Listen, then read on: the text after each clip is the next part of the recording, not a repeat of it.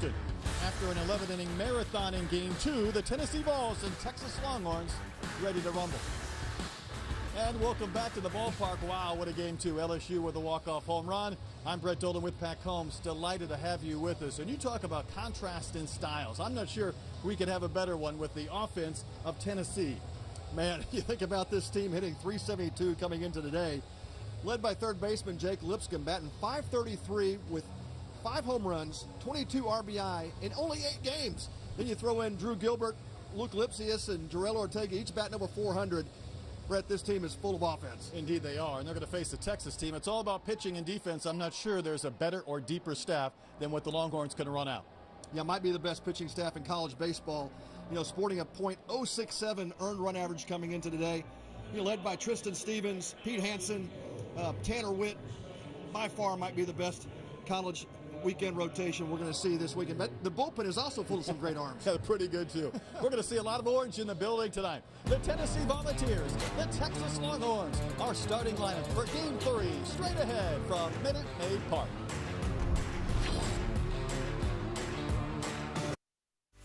Spring training is back in the Palm Beaches this spring.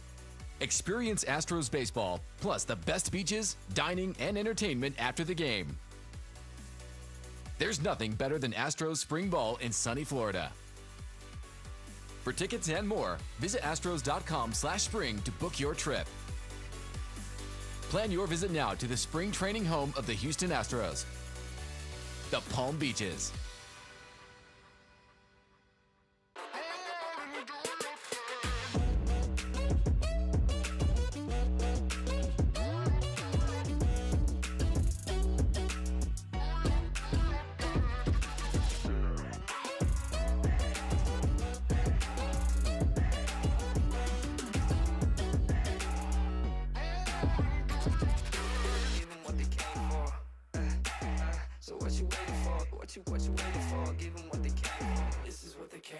Step up to the plate and join the official kids club of the Houston Astros, presented by H-E-B.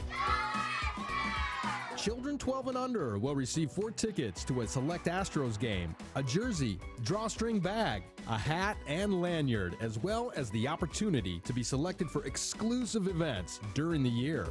All for only $30. You can become a Buddies member today by visiting astros.com/buddies.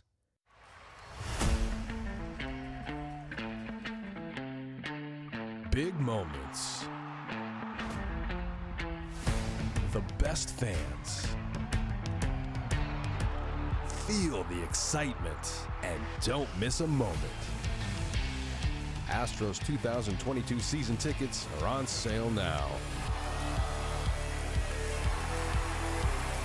Astros.com/season tickets. It's number 1 Texas and number 6 Tennessee. And here's the Volunteers starting lineups. Brought to you by Auto Nation. This is a team that leads the country in runs per game at 15 plus, and total runs and doubles and home runs. Stevenson, Lipsius, and back then it's Gilbert, Lipscomb, and Ortega, Dickey, Russell, and Lawson round out the starting 9 for the Volunteers out of the SEC. And on the hill tonight for the Texas Longhorns is Pete Hansen. If you look at Pete Hansen's numbers, stellar start to the season, 6'2", 205-pound redshirt sophomore out of El Dorado Hills, California. You know, Brett, very polished left-handed pitcher and not overpowering. His fastball is sitting in the upper 80s, but this guy can flat pitch, has great command of his curveball, a plus changeup. I think the best thing David Pierce says about him is he just competes in the strike zone and loves to force early contact. A fantastic start for this pitching staff and this Texas Longhorns team. They've outscored their opponents 72-10. Meanwhile, Tennessee, again, the best offense by far. And as we mentioned earlier, it's that unmovable object, the irresistible force. What's going to give today? The hitting of Tennessee and the pitching of Texas. Something has to give for these undefeated teams. And what a nightcap to this thrilling day. A couple of one-run ball games and walk-off fashion win for LSU in extra innings. And the Baylor 2-1 win over UCLA to start the day. And Brett, I know we're starting a little late, but man, we've seen some great baseball already. We have indeed. Roof open, Game 3. Seth Stevenson ready, and we're underway. Last time this Texas Longhorns team lost, it was to the Texas Exes in the alumni game 8-6. There you go. They've run the table since. Well, they have, and coming off another College World Series appearance. And didn't lose much off of last year's team, and that's why they have been preseason ranked #1, and they have shown well in this 2022 campaign so far. 50 wins a year ago. Finished third in the College World Series, and the pitching led the nation in earned run average. It was sub-3. They led the nation by a quarter of a run. It's the best since 2014. And happy to have Pete Hansen back. And he'll get the wave and a miss from Stevenson to begin the game.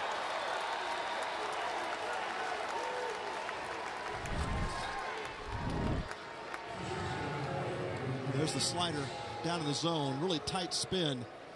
You can see the dot on the back of the baseball, and Stevenson doesn't pick it up either.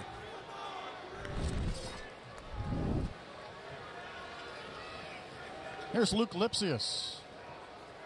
He's had 18 at-bats, 8 hits and a homer, and knocked in 5.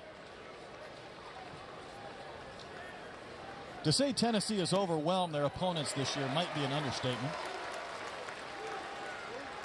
They took out Iona 29-0. The next day 12-2. They had a lower scoring win earlier this week against East Tennessee, a 4-1 victory. Anxious to test themselves this weekend, starting with the #1 team in the nation. How's that for hitting the road? Here's the test, right? And against this vaunted Texas pitching staff. And, you know, you always wonder how a team will come out of the gate, handle the high expectations, the preseason #1 ranking here for the Horns. And, you know, they have done kind of like the old-style Texas teams of the past. When you think of Cliff Gustafson and Augie Garrido and scratching out runs offensively, but the pitching has always been stellar. And this is the same type of a Texas team as you've seen in those former College World Series type teams. Strike 3 called to Lipsius. Stevenson went down swinging. Lipsius goes down looking. Couple of Ks for Pete Hansen. Already a great start to Hansen. You can see the repertoire. He's shown all 3 of his pitches early. And you get calls like that a couple of inches off the plate. It's going to be a long night for these volunteer hitters. Really, we've seen great pitching in both games.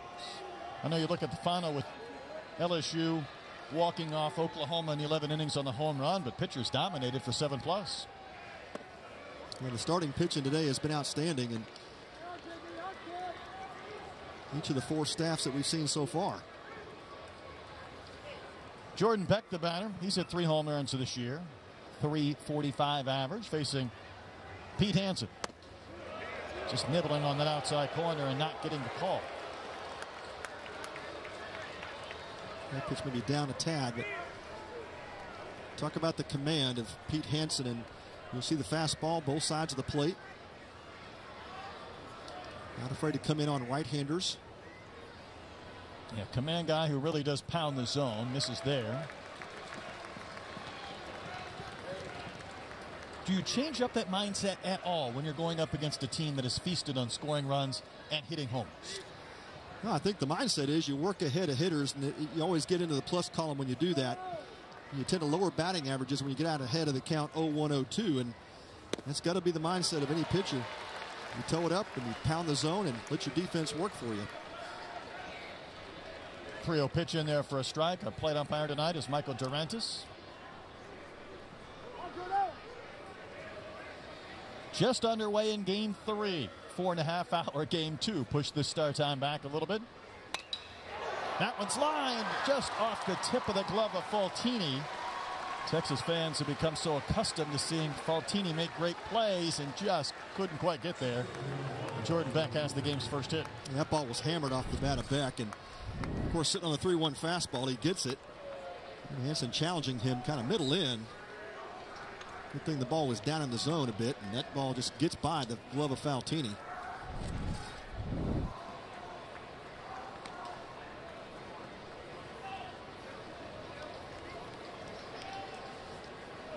Pete Hansen had 6 scoreless innings against Rice in the opener. 5 scoreless against Alabama, giving up just 4 hits while striking out 8 in his last start. Here's Drew Gilbert. And a strikeout to walk ratio of 16-2. That works. Gilbert deposits one out towards left center. It'll drop for a base hit. Becker's going to try to go to third. The throw is not in time. It kicks up off the railing. Here comes Beck trying to score, and he's going to be out. Two at the top of the first. Jordan Beck got greedy. He throws up his hands as if to say, I thought I was supposed to go. And out of all that, the Longhorns end the inning. Yeah, great backup on the mound by Pete Hansen. He was exactly where he needed to be. Picks that ball up off the screen of the dugout. Makes a perfect throw to Silas Ardoin, and Texas out of the trouble. They're coming up to hit.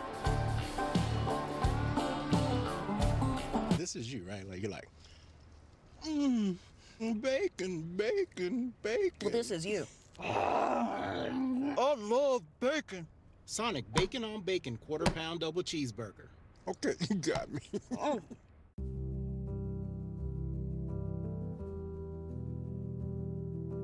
I want to beat cancer. I'm going to beat it. That's no doubt in my mind. I'm going to win this battle. Defeating cancer will take all of us. Join our team to help fund game-changing research that saves lives. At the V Foundation, V is for victory over cancer. V is for victory over the odds. V is for victory over health disparities. Victory over setbacks. Victory over the unknown. V is for victory over giving up. Don't give up. Don't ever give up. Join our team to help save lives. Cancer can take away all my physical abilities. It cannot touch my mind, it cannot touch my heart, and it cannot touch my soul. 100% of donations fund game-changing cancer research. Donate now at v.org.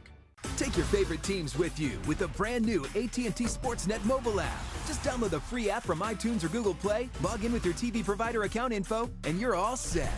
Don't wait. Download the new and improved AT&T Sportsnet mobile app today.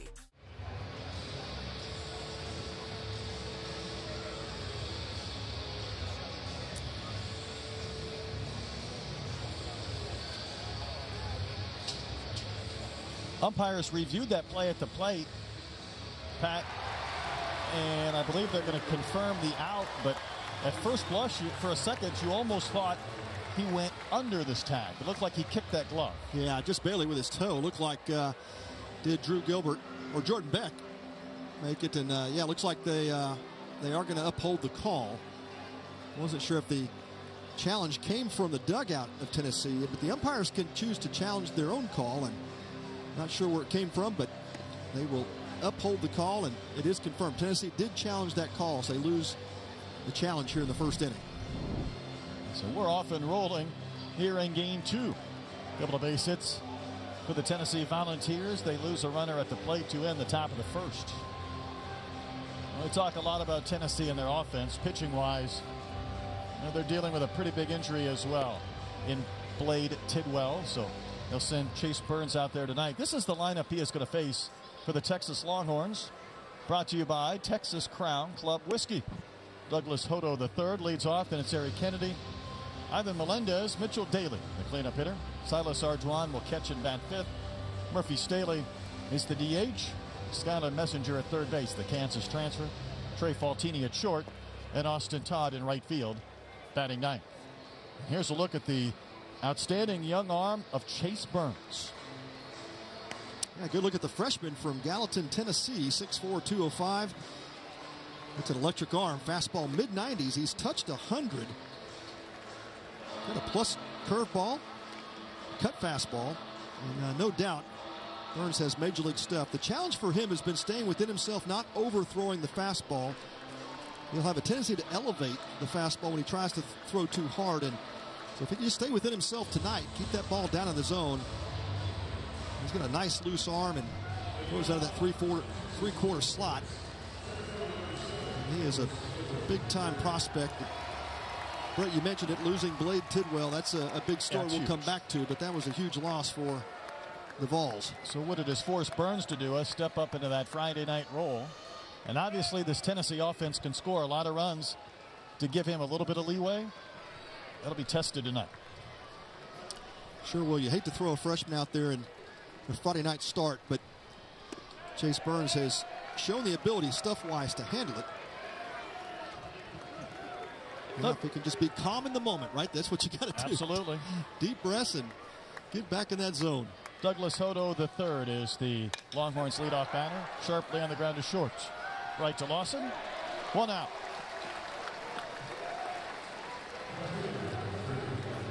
Good start for Burns. One of the keys for this Texas Longhorn offense is Douglas Hodo getting on base. He can absolutely fly.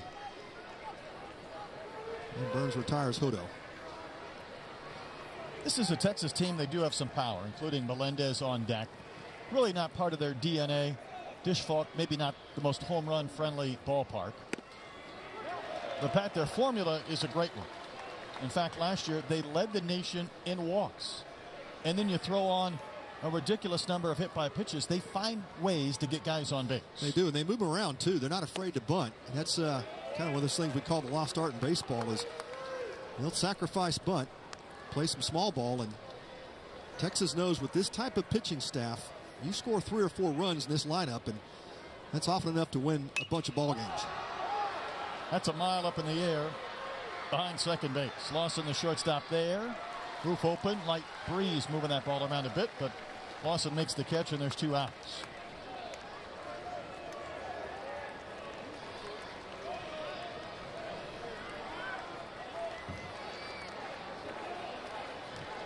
Tennessee, 4th time they've been at Minute Maid Park for this event. The last was back in 2012, and Texas a regular visitor to Minute Maid, the 10th time they've played here. Their last was a couple of seasons ago in 2020. Here's Ivan Melendez, and you talk about power on this Texas team. They might not have the free swingers like an LSU or a Tennessee, but the Hispanic Titanic in Melendez has hit a couple of monster shots this year in Austin. He gets a hold of it, it'll go. And a cut fastball from Burns at 86.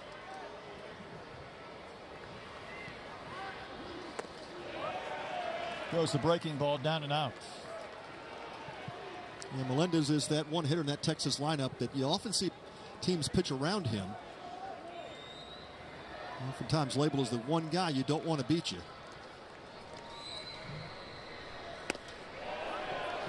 Elevated just a bit. That popped in at 98. How do you do?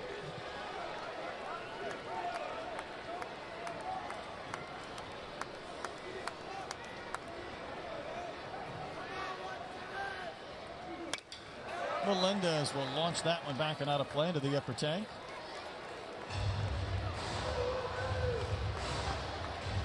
Yeah, Burns so far showing good command. Popped a couple of fastballs up in the zone. Came right back down to that outside corner. See if he goes back to the cutter.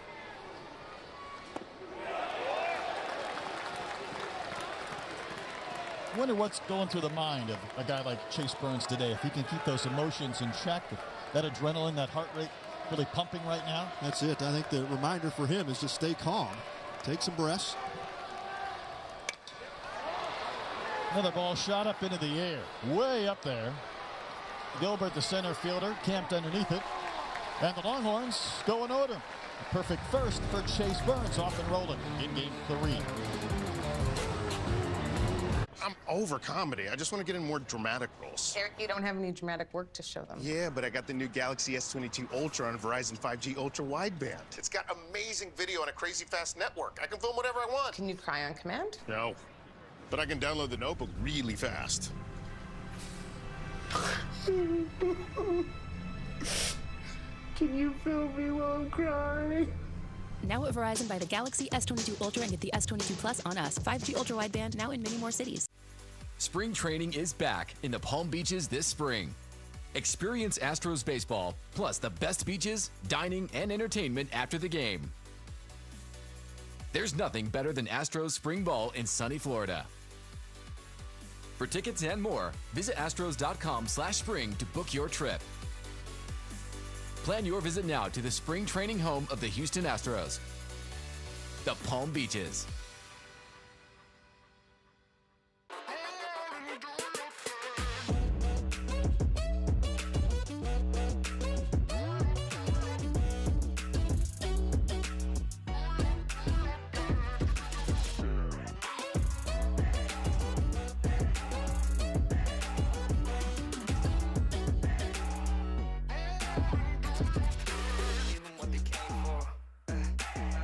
what you waiting for? What you waiting for? Give them what they came for. This is what they came for. Coverage of the Shriners Children's Classic is brought to you by Shriners Children's, celebrating 100 years of life-changing care. Underway in Game 3. What a beautiful night. Roof open all game long. Temperatures in the upper 60s. Tennessee lost a runner at the plate in Jordan Beck, trying to score all the way from first on a single and an overthrow. So it kept Trey Lipscomb from getting a chance to knock in some runs because, I mean, he's had a devil of a time trying to pick up RBIs. He only has 20 this year with 5 home runs. Unbelievable start. You think about a hot start like that, and if you're Tennessee, you don't want to make base running mistakes like what we saw happen to Beck in the previous inning. Let this guy come in and give him a chance to knock a runner in. Lipscomb 16 for 30. A .533 average. Would there be a kangaroo court fine in the big leagues if you made it out of the bases to end an inning with a guy hitting .533 is on deck? Yeah, with 22 RBI to lead your team. Yeah, that would definitely fall under the fine category. Pete Hansen back to work. Hard to believe, though, Pete Hansen went undrafted. He was draft eligible after a second college year. Was 9-1 last year, a 1.88 ERA, and did not get drafted. Ball lifted out into right center, starting to carry. On the move is Austin. He'll get there in front of the bullpen to put it away. Wow. The speedy Austin Todd in right field. Seems like he's been at University of Texas for about a dozen years, but how about this chase in the gap? Makes a running catch over the top of his cap, and he saves a double off the bat of Trey Lipscomb. This ball just kept carrying. It just shows you the power Lipscomb has, but yeah, opposite field power. And we heard from Alex Bregman in the first game, when you hit a ball that deep opposite field here at Minute Maid Park, that's some pop. Pretty good juice. Here's Jarrell Ortega. He's hitting .429. A couple of home runs. Tennessee second baseman. Yeah, getting back to Pete Hansen not getting drafted, Brett. You know, that's where the game has changed so much here in the past probably 10, 15 years. You know, just scouts looking for pitchers to light up radar guns, and this guy can pitch. He can pitch at the next level as well, and he should get a shot.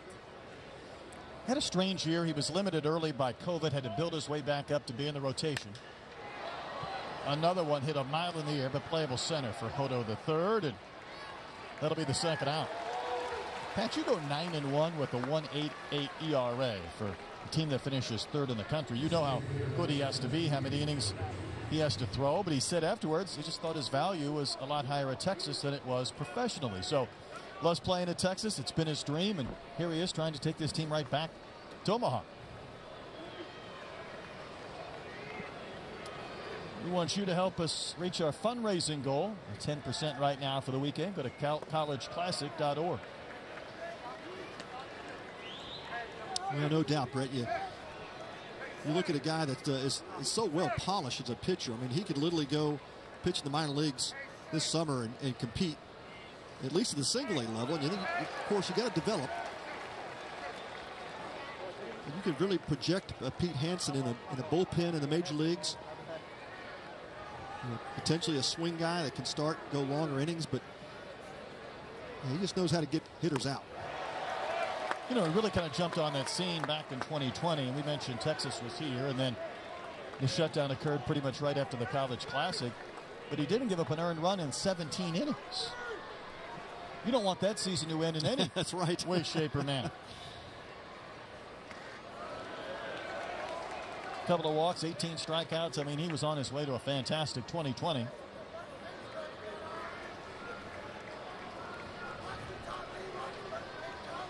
California native pitching in Austin.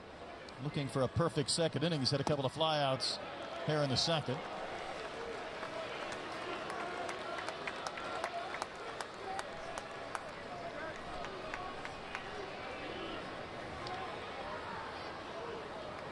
Couple of undefeated teams, the 8-0 Tennessee Volunteers, the 9-0 Texas Longhorns, ranked number 1. Well placed, strike 3 call. Pete Hansen brings up Jared Dickey, has a perfect top of the second. No score at Minute Maid.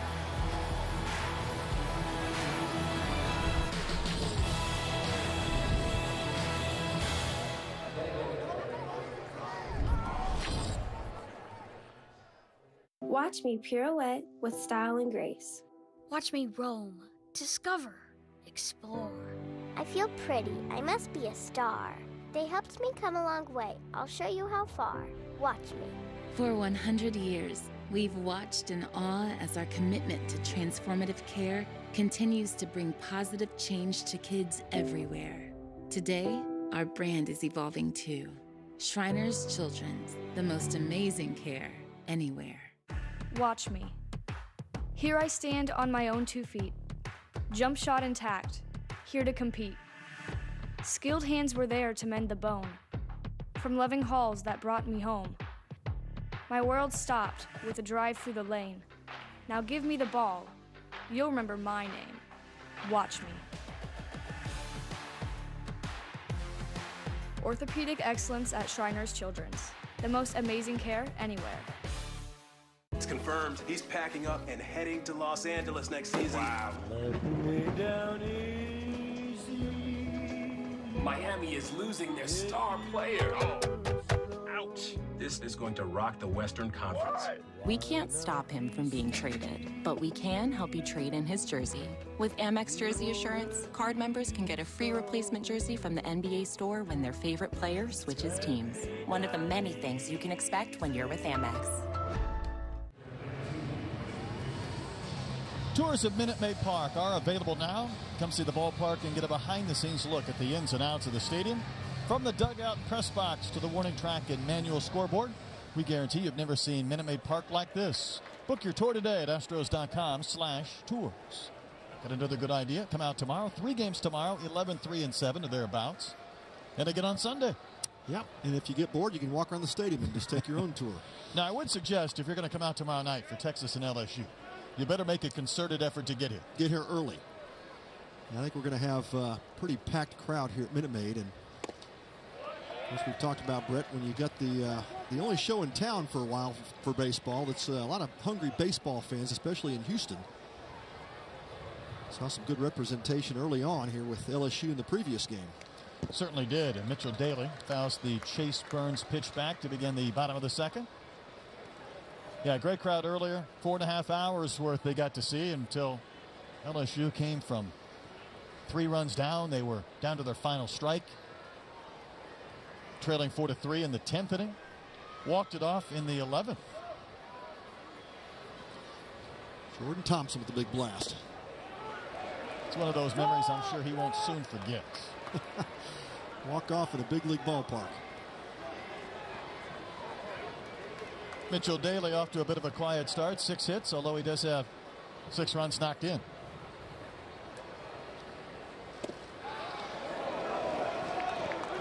Pretty good looking slider slash cutter when you mix in that 97, 98 mile an hour fastball for Burns.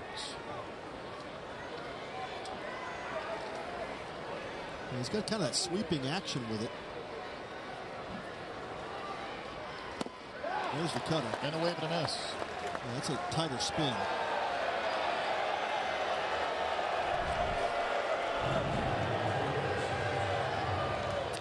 That's just nasty. Started that pitch off middle in. That ball ends up outside corner. Barely swinging through it.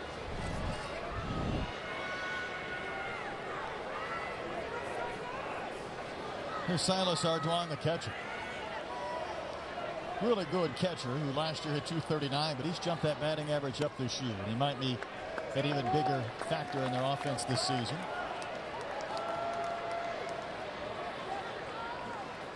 Well, he's certainly showing well here early in the season, and always known as a great defensive catcher. I'm going to plug a little offense into that.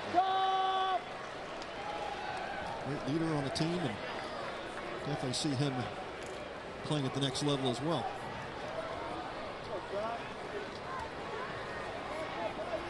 Couple of quick strikes on Ardoin.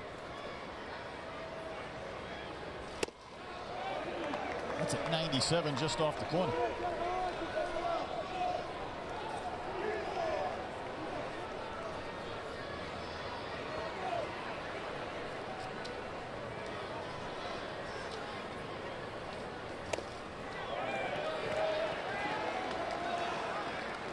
Burns just missing wide on a couple of pitches, and that's one of the things that Tennessee coaching staff will really work with him on, is trying to pitch better to contact, extend your games, pitch deeper into games, and of course the strikeouts are nice to pile up.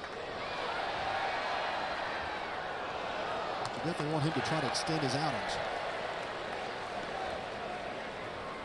Did you get away with that just a little bit when you could throw 98? Yeah, you get away with a lot more mistakes, that's for sure. Just the change in velocities, if nothing else.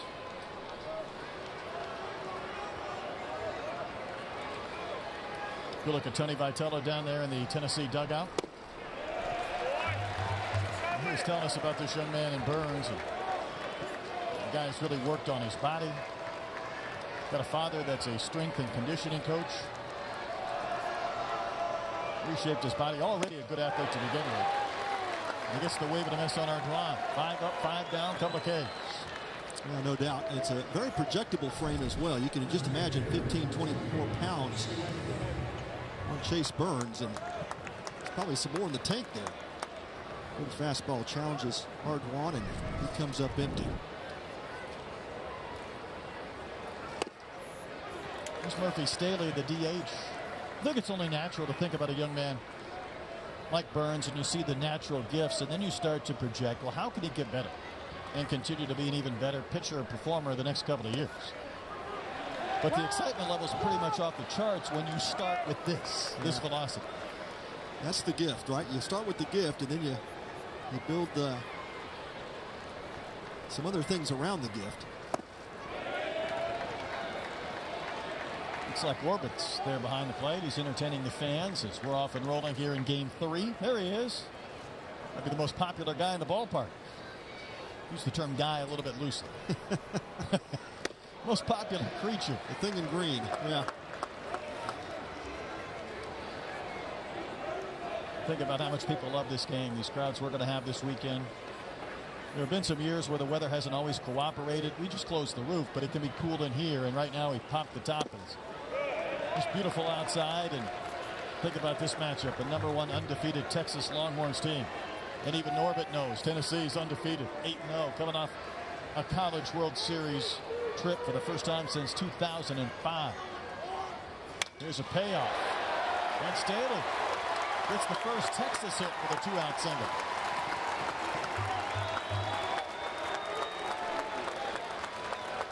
Staley watched a couple of tough pitches down in the zone, and Burns going for the strikeout. Staley able to hold off, then Burns the fastball on a full count and delivers the first Texas hit. That brings up Skylar Messenger. Colorado native, Kansas transfer. Started 56 games a year ago in a Jayhawk uniform and hit .324. This is a huge pickup for David Pierce and his Texas staff. Opening at third base, and there's a couple of guys battling for that position, but we have a leader like Messenger come over, and has the high average, but last year at Kansas, there's a lot of gap power as well. And obviously a guy who knows this conference pretty well. 186 games in his Kansas career. He's a kid that was drafted way back when. 2017 seems like forever ago, but he was taken by the Cubs in the 22nd round. He's got one more go-round, and he's doing it in a Longhorn uniform. Pierce made the comment that he really has made a couple of tweaks in his swing to add more power. Said Troy Tulowitzki, the hitting coach for Texas, has done a great job with him. That's a nice resource to have, the experience. Tulo. Yeah, how about that? Chance to work with some of the infielders. Of course, talk hitting with as well. I was talking to Robert Moore of Arkansas, who was part of the college national team this year. And he said he remembered as a kid watching Tulo warm up, doing some unusual drills. And then he said he got a chance to do those with Tulo last year with the national team. Do the same drills with the guy that he was watching as a kid. How about that? And I got a feeling that experience works for these Longhorns as well. This Messenger raised up the hands and took a strike. We talked to the Longhorn hitters, and they nothing but raving about what Tulo has done for their lineup, and not just the tweaks mechanically, but it's also learning the approach, what to look for. Pitchers are trying to set you up. How do you defeat certain pitches? And Messenger goes down swinging there, but certainly a great addition to that Texas staff. Chase Burns with the K. 2 innings completes in game 3. Itchy, scratchy, family not getting clean? Get Charmin Ultra Strong. It just cleans better, so your family can use less. Hello, clean bottom. The joy to go with Charmin. Innovation transforms the world, moving us forward not just in steps, but in leaps and bounds. Innovation created a healthcare system so extraordinary, it not only improves the lives of veterans, it transforms the lives of healthcare professionals, collaborating through integrated care teams, accessing the latest technology, working with the most advanced medical science, and even creating it. Like discovering new ways to integrate technology with the human body. It's a unique culture of transformation that leads to solutions that best serve our veterans. The Department of Veterans Affairs, where innovation ensures those who served our nation are served by the very best. See how a career at VA can transform your future. Hey, I'm Matt Adams, host of the Fairways of Life show, and you can catch us every week right here on AT&T Sportsnet. Long-form interviews with legends of the game and today's stars. If it happens in golf, we'll take you inside of the ropes right here on the Fairways of Life show. 0-0 game as we go to the third. Tennessee and Texas. Up in the booth, we have the National Director of Sports Management, Bob Roller. And Bob, it wasn't that long ago, I flip on my TV. There you are, standing down on the field at Allegiant Stadium for the East-West Shrine game on the NFL Network. And here you are today, so you've got the life. Oh, I do. Former athletic director. I got out right before COVID and now working with Shriners for all our national sports. Big picture, just how much fun is it to look out and see these great crowds today, knowing that there's some huge crowds coming this weekend? Oh, it's really outstanding. And we know that a record will probably be set tomorrow night for the 7 o'clock game, if it starts at 7 o'clock. Right. But we absolutely are looking forward to that. But everyone Tennessee brought a great crowd, as you can see tonight. Indeed. Yes. Evan Russell, the batter for Tennessee in the third, facing Pete Hansen. And that ball's headed left, and that's a base hit. Good beginning for the Volunteers in the third. And we love this field every year.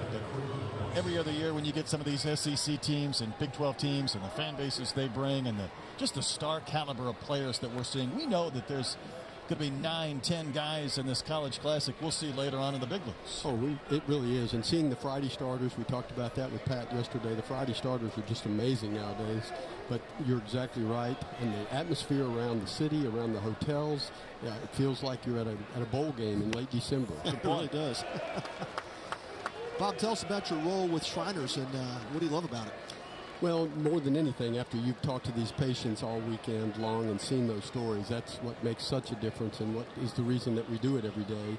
But I do have a love for sports. I've done it my entire career, and to be able to mesh the two together, right. I really hit the jackpot there. That's great. I know you love spreading awareness and sharing the stories from the patients and the people involved with Shriners, but to be able to do it for a bowl game, the East-West game, the golf tournament in Las Vegas, and this event year in and year out. You guys have really built up your portfolio over the last decade. We really have, and this past year we added college basketball to our resume with the Charleston Classic, the Shriners Charleston Classic, which we'll have for the next 4 years in Charleston, South Carolina, a very high major tournament in November. So with the Shriners Open on the PGA Tour, with this event being so big and the East-West All-Star Game being the nation's oldest college All-Star game, now moving to Allegiant Stadium in Las Vegas, it's been a big plus for us show the whole story. For those of us who've been here over the last several years, there's a ground ball to third by Lawson. Handled nicely by Messenger in time to get the first out of the inning. It's only been about 4 or 5 years I've been pushing you guys to get a college basketball event, and you got it up and rolling. So tell me how it went this year. Well, it went great. It was won by St. Bonaventure, who at that time was about 13th in the nation. Has come down a little bit throughout. We had Clemson, St. Bonaventure, West Virginia, Temple, Boise State. Some great teams. Yes, next year's field is going to be announced right around this year's Final Four, but we always usually have representation from the state of South Carolina. My understanding is the Gamecocks and the College of Charleston will be in it this coming year in November. And what a great setting, too, to take a trip down to Charleston in November. It absolutely is. It's a great arena. It's a 4,500-seat arena that was full for the West Virginia St. Bonaventure championship game. All 12 of the games are aired on ESPN or ESPN2. Wow, obviously you get a lot of great press here with the Shriners name everywhere. What else do these types of tournaments do for Shriners? Well, what we learn, even as people come and speak to our Shriners who are here, is someone today in Waco needed a referral. They did not realize that their child was eligible, that they could go be seen this week.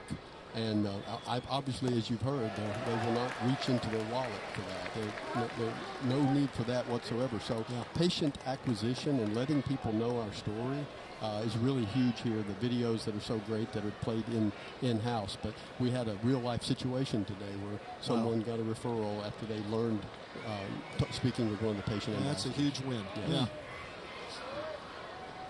Seth Stevenson, the batter.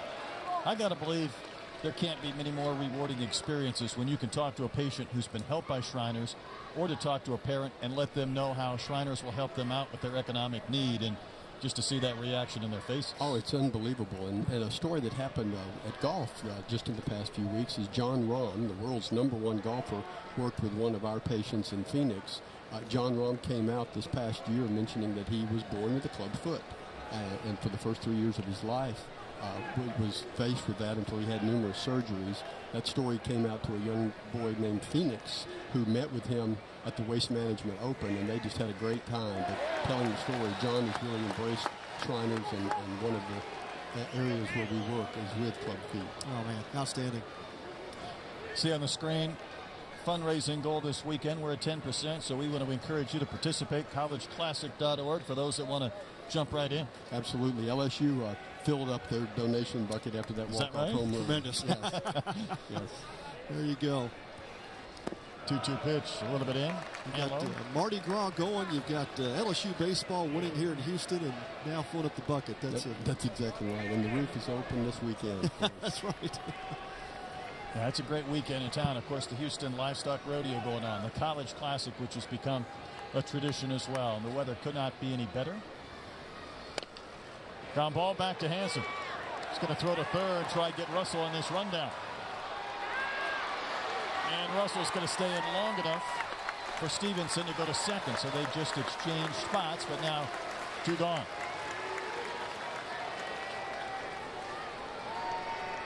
Just great mound presence by Hansen after he fielded that soft ground ball off the bat of Stevenson. Just a base running mistake there by Russell, trying to advance. Well, it's a funny spin, didn't it, Pat? Yeah, it did. He got jammed on it. Like you said, Brett, the out would have been made at first base had Russell stayed at second, so really not a big loss for Tennessee, but Russell gets erased. And that heads-up play by Hansen. Keep in mind, Tennessee ended the first inning when they lost Jordan Beck at the plate. He was going first to third in a single. There was an overthrow against the railing of the dugout. He tried to score, and even though the throw beat him by about 10 feet, he just about got in there.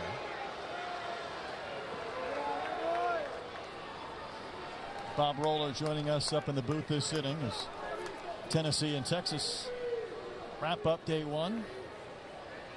You know, I keep going back, Bob, to March of 2020. We were here. The Texas Longhorns were here. And Lipsius will bounce one to the right side, fielded by Daly. And we'll flip the first to end the frame. We'll finish with Bob on the other side. But Tennessee gets a hit. They strand a runner. Still zeros up on the scoreboard at Minute Maid.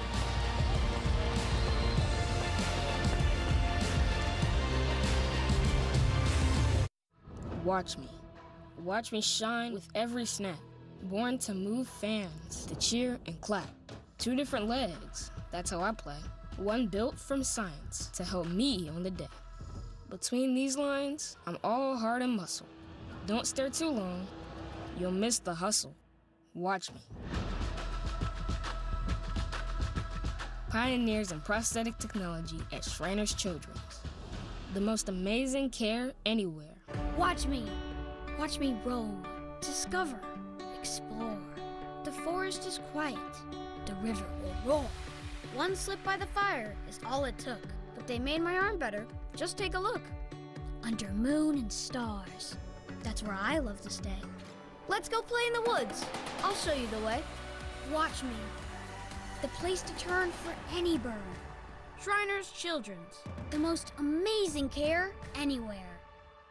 Step up to the plate and join the official kids club of the Houston Astros, presented by H-E-B. Children 12 and under will receive 4 tickets to a select Astros game, a jersey, drawstring bag, a hat, and lanyard, as well as the opportunity to be selected for exclusive events during the year. All for only $30. You can become a Buddies member today by visiting astros.com/buddies. Hey, Marucci has teamed up with Shriners Children's to provide fans with a fully customized official College Classic souvenir bat. Fans who donate $100 or more receive the free bat from Marucci. Donations of $250 or more will earn a free full-size bat engraved with their own name. So visit collegeclassic.org today to make a donation and receive your free Marucci baseball bat. Yeah, I got mine last year, Brett. I was going to say, I think Bob needs to bring one in here and show it off. It's an awesome bat. Yeah, Marucci did a great job with that. Just outstanding. They were personalizing them down for us down below tonight. So oh, man. They're great. Those guys are incredible. Trey Faltini leads off against Chase Burns in the bottom of the 3rd inning. Again, we're visiting with Bob Roller, the National Director of Sports Management, about the properties Shriners have, including, of course, the College Classic. How many years now has this been going on with Shriners? This is the 9th. Since we've been the got a big anniversary coming up then next year. Exactly right. Exactly right. Of course, the East-West Shrine game that was at the Las Vegas Raiders Stadium, the golf tournament as well, the college basketball event in Charleston. So those 4 events, I would imagine, occupy a bulk of your time. They really do, and we also have motorsports promotions that we do throughout the year. There's not a particular driver that we have all throughout the Cup Series, but we do that as well. And there's always more that we're thinking about right now. There are quite a number of people in the Shrine world are in hockey territory. There you go. That's an area that we may dive into soon. You guys just keep expanding. I like it. As Trey Faltini takes ball 4.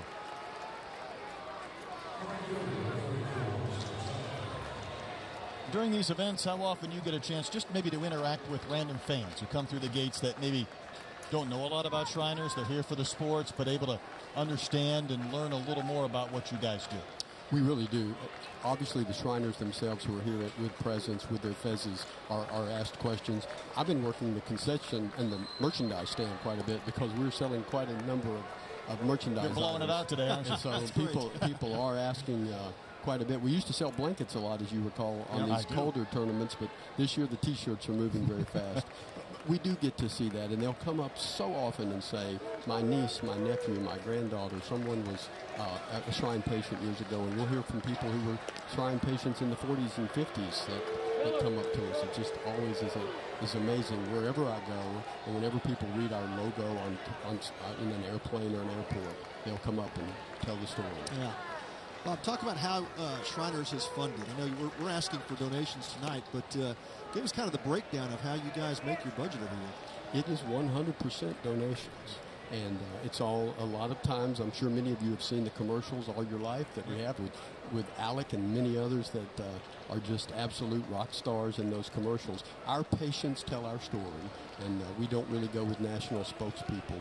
We let the patients tell the story. But it is 100% donations. Obviously, it happens by people who leave money in their wills and estates.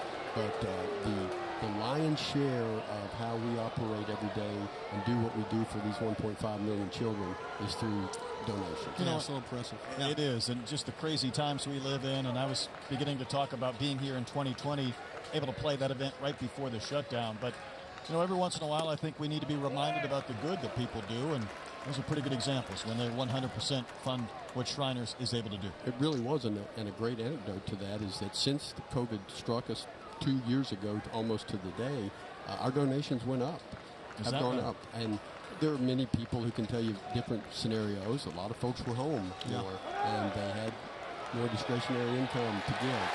Faltini with the steal, able to take that base, his first of the season. But people really pulled together, and our bottom line went up over the last 2 years, which is really amazing. That's good news as well. And I think the fact we were able to get the Classic in 2020, as you see Faltini running here against Russell, to be able to play last year. I know it wasn't back to 100%, but we found a way to get this event in last year, which was only going to build towards this season. We sure did. And that was it's really amazing. We'd never missed a college classic. Right. And even last year with limited fans and very much COVID restrictions, we did get it in. And that's very strong. We got 2020 in this before we got shut down. And that was the Dane Acker no-hitter with Oklahoma. And I think it was a week later, maybe we were college baseball season shut down for good. We were done. Everything fell. If you all remember the NBA game canceled that night. That's right. That woke us up. Tom Hanks finds out he has it, and that became the story. And then we were shut down. Baseball went away. NCAA tournament did not take place that year, and of course even their tournament last year was impacted with very few fans as Douglas Hodo III in, and that's going to be a strike. So I think that gets back to just the good fortune of being able to get all of these college classics in. Absolutely. And next year the date is already set for early March, where we're here with the same window, and look forward to announcing the team shortly. You do that on Sunday, always a popular time to look ahead and see the teams that'll be coming here next. I think it's fantastic with teams like Texas and others that have been regular participants, almost making it that every other year cycle. Yeah, it's been exciting. And of course, we talk about all the time, Bob, the teams that host the child patients. I mean, these teams get a lot out of those meetings. And I think, when you think about what they do for the kids to host them for a day, but the impact that we hear from the players is always a major deal for these teams. They stay in touch. They come back. We've had some patients that did these videos and then will go to Omaha with them 4 months later, and they'll remember. They really take them under their wing, and that's what's so great about it. All 5 of the 6 have made it here this weekend that did those videos on campus. Douglas Hodo III, the leadoff hitter, in there with a count of 0-2, trying to pick up Faltini from second base and plate the game's first run. And he's going to chase. Back-to-back strikeouts by Chase Burns. Patty's already got 5 strikeouts. Yeah, it's that combination of the high 90s fastball. Then he mixes in that cutter. Yeah, Bob, not even in your best days could you hit that pitch, right? Not with a picnic pitch. That's the great equalizer, that slider or cut fastball. So difficult to square it up. What did you hit on the gun in 92? I think at the height of my velocity, I was 93, 94. That was some juice back then. Yeah, that was using the old guns, right? Yeah. They used to have the Jugs gun or the Ray gun. Which one would you use, right? They give you some different readings. I don't know what they use today, but these pitchers are throwing harder overall. The man standing behind Dodger Stadium down in Lodi. Remember that guy? Oh, yeah. That's right. Yep. Fernando's guy. That's right. It's a wave and a miss by Eric Kennedy. Right behind that little cutout window they had. Yes. Yep. Brito, maybe? I don't know. Just throwing a name out there. We'll look that one up.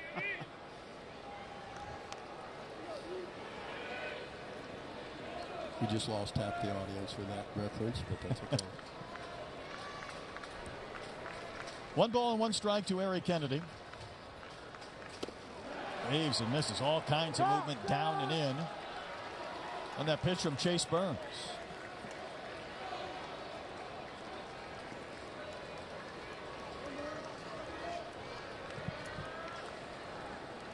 Kennedy always in danger of maybe beating something out. 27 infield singles, 16 bunt hits a year ago, and obviously not bunting with 2 strikes, but a guy who can still get his hits even when he's not using the barrel. That guy got him.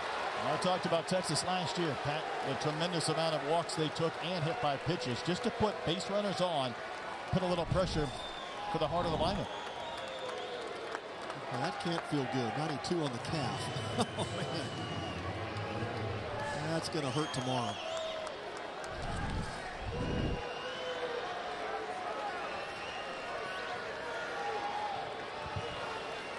Couple of base runners aboard for the Longhorns. First real test for Chase Burns today, and it's the Hispanic Titanic Ivan Melendez. Tremendous raw power. Flight up to center is only time in.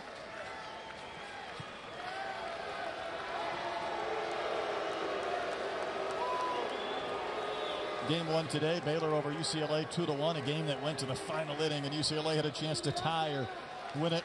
A walk-off homer in the 11th in Game 2 by LSU over Oklahoma. And Burns will look Faltini back to the bag at second. You get a chance to be a fan there, Bob, or are you on the go too much to I sit back? absolutely get a chance to be a fan. I made a point to watch the bottom of the 8th of the LSU-Oklahoma game, and you could sense that comeback coming. Yep. The same 2 guys delivered in those 2 innings. But no, I really do enjoy that. I love college baseball. I always have, and that was one of my favorite sports to be a part of when I was an athletic director for so many years, because you could sort of breathe a little bit while you were at a game.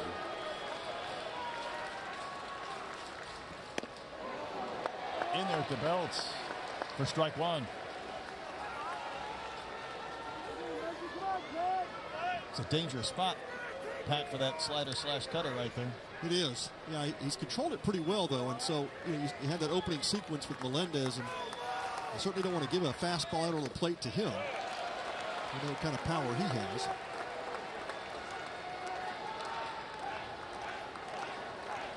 Up over on 50 on the pitch count for Chase Burns, trying to get through 3 scoreless innings. Strand a couple of Longhorns. He's walked a man, hit a runner, batter this inning. Wave and a miss. And Melendez, the leading RBI hitter for the Longhorns, and see what Chase Burns wants to finish him with. This guy that was drafted by the Marlins in the 16th round last year did not sign. Back to Texas and a chance to try and get back to Omaha. Did he offer? I think he did. Yes, sir, on the appeal. That's strike 3, and the inning ends. And Bob Roller, thanks for stopping by as always. Thank you, Brett. Thank you. 3 innings complete, 0-0 game. Chloe and Rennie went down the sand dunes. We need a real adventure. Let's make it real. Compare travel credit cards that help you book adventures beyond your backyard. Or compare cashback cards and turn everyday purchases into your next unforgettable experience. Compare your way there. Find the smartest financial products for you on NerdWallet.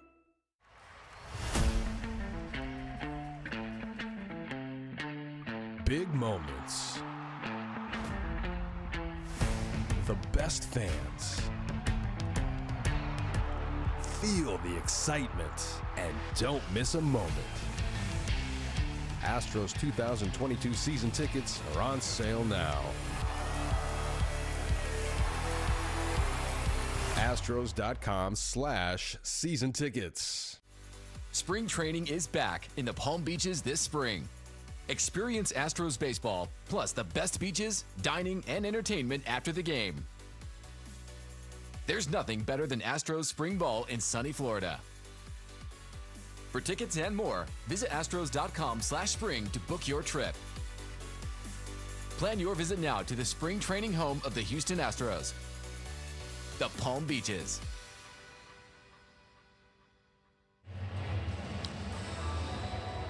The Houston Astros are hiring. Join us on Saturday, March the 12th from 10 a.m. to 12 p.m. in Union Station for a part-time job fair.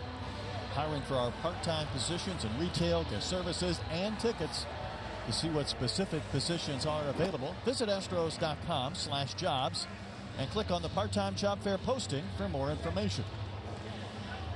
Week from tomorrow, we're in Game 3 of Day 1, the Shriners Children's College Classic. So far, so good with Pete Hansen going through this vaunted Tennessee lineup. Hey, he's held him in check, Brett. It's been a little combination of a couple of hits here and there, but Hansen getting himself out of trouble in the first. A nice heads-up play last inning to erase what could have been some difficulty, and there he is, pretty much as advertised. He's around the plate, great command, mixing in his pitches, moving the fastball in and out. So far, Tennessee with 3 hits, but not on the board. Off to an 8-0 start. It's now been 4 straight years they've started at least 7-0. That ball smoked by Jordan Beck in the center, but it's going to hang up for Douglas Hodo the third. That ball just refused to drop. One loud out. That was a great swing by Jordan Beck. You saw him pull those hands in and got the barrel on it. That was a shot to center field. Unfortunately for Beck, right at Douglas Hodo, and Hodo makes about 10 steps coming in on the run and retires Beck, but that ball was hit well.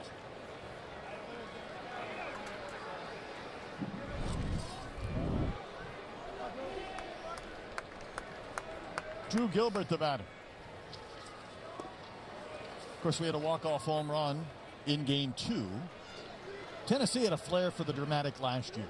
In fact, 4 of Tennessee's walk-off wins came in extra innings, and after not having a walk-off homer since 2010, they hit 4. The most dramatic was Drew Gilbert. A walk-off grand slam in the bottom of the 9th inning against Wright State in the regional for a 9-8 win. I mean, Penn in danger of losing to the 4 seed right out of the gates.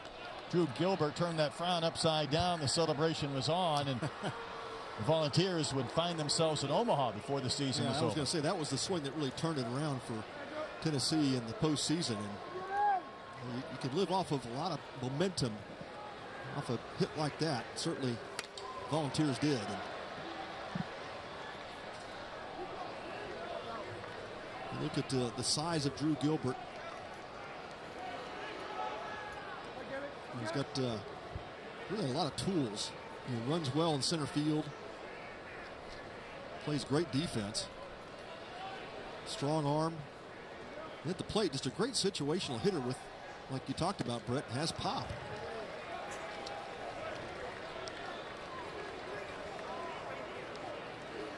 It's what made that offense so dangerous, especially at their park, Lindsey Nelson Stadium.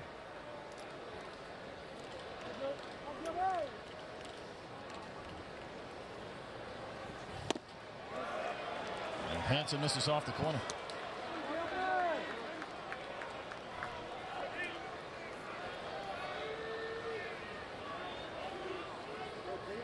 Base is empty, 1 out, the top of the 4th. Still looking for the game's first run. Gilbert had the single back in the first, in which Beck would eventually try and come all the way around and score, but was erased at the plate. Gilbert will draw the walk, and it's going to bring up the red-hot Trey Lipscomb, who hit a shot to the warning track and right, but was retired in the second. And we mentioned what Lipscomb has done this year with 5 homers and 22 RBIs. He had 14 RBIs in a series against Iona. Hit for the cycle one day, came back the next day, and was a double shy of doing it again. It's unreal. It doesn't matter what level of baseball you play. It's 9 RBI in one game, 14 in a series, and hitting for the cycle became the 4th Volunteer to do so. And Astros fans who are watching today will certainly throw out a name that, yes, Chris Burke was one of those. And I guarantee you, if Berkey's watching, and I'm guessing he is, he has a detailed explanation for every hit. He can tell you where the double went and the triple, on what pitch. And then he'll probably pull out his phone, and I'm guessing he's got that somewhere where he could show you on his phone. And he was joined by Trey Lipscomb against the Iona Gales. I love what head coach Tony Vitello said about this team. He said, you come off a situation where you get to the World Series. You think you may have a little bit of a down year, but these guys have just fed off the energy with each other. High fly to Douglas Hodo III, and that's the second out. He said from the fall to the spring and getting ready for the season, these guys were all jacked up. They stayed hooked up. He said just really, really impressive to see the leadership and how this team has come together and gelled this year. And so you always look for that the team has the edge. You called it the it factor. You always look for that as a coach. And he said these guys have it. This Volunteer team has that it factor. Isn't that the fun aspect of a program rebuild or build when you know things have taken off? You don't lose players, you reload in some senses. That's it. And I think the identity stays the same. It goes back to exactly what Vitello was telling us, that when he came to Tennessee, he really made the effort to make this kind of the #1 sport, in Knoxville. He said it's a great sports town, and he really wanted to fill up the stands and fill up the seats, and they've accomplished that. He said they had to add new seats this year to the stadium. And they need more, a lot more. Ortega flied up to center his only time in. That one's foul wide to third. It's one of those venues where you put 4,000 plus in there in Knoxville. But it does feel like all 4,000 are on your back if you're a visiting player. Yeah, that's what you want. You want that tight-knit feel in the ballpark. And you get 4,000 fans can feel like 8,000 when they're making noise on top of you. You mix in the wins and the walk-off celebrations. It made for quite a year in Tennessee. There's excitement back in the Tennessee baseball program, and Tony Vitello is really the key reason why. He's got Frank Anderson came there with him as the pitching coach, Josh Elander, and that Richard Jackson. That staff has done an incredible job. And so the first thing we wanted to do was recruit players in Tennessee, really get our surrounding area, keep guys from leaving out of the state or going to Vanderbilt. We wanted to make sure that they had an offer here to stay home in their backyard. They've recruited really well. Often rolling is Gilbert, and he's out at second base. Gilbert doesn't agree. He wants a review. Arguing with second base umpire Michael Banks, he's not about to leave his position. He thinks he beat it. Yeah, it was a bang-bang play. I thought his hand got in there before the tag was applied. So Vitello was quickly out of the dugout to ask for that challenge. So we'll stay right here until we get a decision. Of course, Tennessee asked for a challenge in the first. They lost that, and this is one of these games where a run here or there might make the difference. Oh, no doubt. And it's a play like this, even with 2 outs, if you get Gilbert in scoring position, you got Jorel Ortega, obviously hitting over 400. You want to give him a chance to hit. There's the throw. Oh, goodness. It does appear that hand is in there. I think so, too, but I was fooled earlier today in a review, and we have had some really close ones. Can you overrule it on the field of out with that look? That's a tough angle, yeah. I think if that's the only angle, it might be difficult. Had he gone to the back corner of that base with his left hand? That was a mistake there on the slide, yeah. He would have been in there. Yeah, you definitely want to go to that back corner. That's what they teach base runners, too. You're trying to get as far away from that throw and tag as you can. And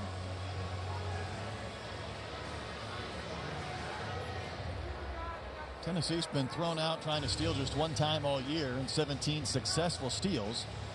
If this one stands, it'll end the 4th inning. It was a pretty decent jump from Gilbert at first base. Just a really good throw from Ardwan. You saw the one hop throw, but he got rid of it quick. The pop time on that was really good. There's the slide by Gilbert with that hand going into the inside part of the bag.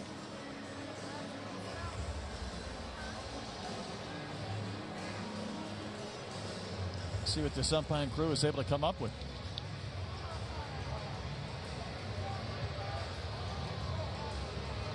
One more look. Yeah, Gilbert popped right up and asked for the review, and that's usually an indication that the runner was convinced the tag came after he hit the bag, but it doesn't matter what the runner says. It goes back to what does video replay show? And it has to be conclusive to overrule the call. And of course, the call on the field was out. See if this call might stand. Usually when you're going to tag that elbow or in the elbow area, you're probably not going to win the battle, but pretty good job of putting this tag down. Tell you what, I still don't know. Yeah, you can slow that thing down, we'll stop it. Be hard to tell.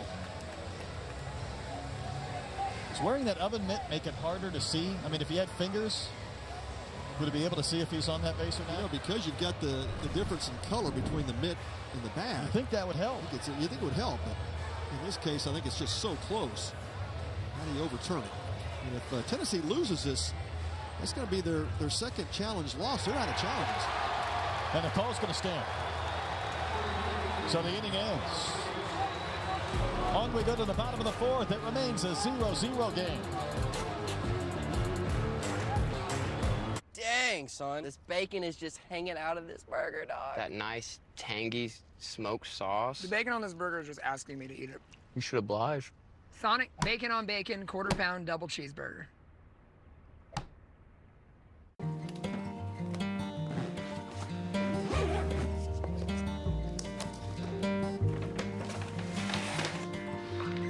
Hello? Hey, Maya. How you doing? Come on in.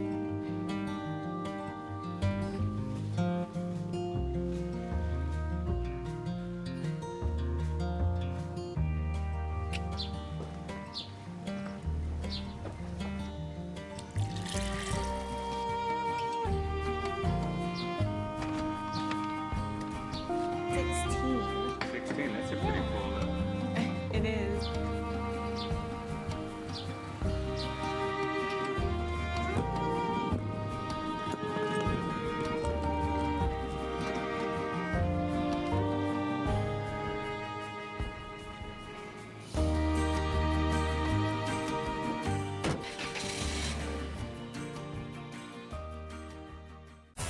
It's officially hoop season on AT&T Sportsnet. So let's ball, baby. Oh, look at that! Look at that, Kevin Porter Jr. Because this is our season. And it's always game time on AT&T Sportsnet. 6 remarkable kids have each teamed up with a participating university for the Shriners Children's College Classic Team Fundraising Challenge. Now, all weekend long, teams will compete to see which fan base can raise the most money in support of Shriners Children's. So go online to collegeclassic.org to donate in honor of your favorite team today. And we go to the bottom of the fourth inning. Still waiting for that game's first run. Mitchell Daly, Silas Ardoin, and Murphy Staley be the scheduled hitters against Chase Burns.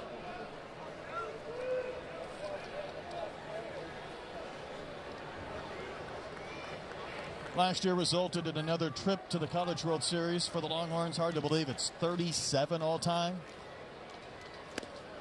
Almost lose count, don't you, when it gets to be that number? That's a lot of trips. And this man, Daly, was right in the mix. Hit .316 a year ago. Reached base in 54 games, had 17 multi-hit games.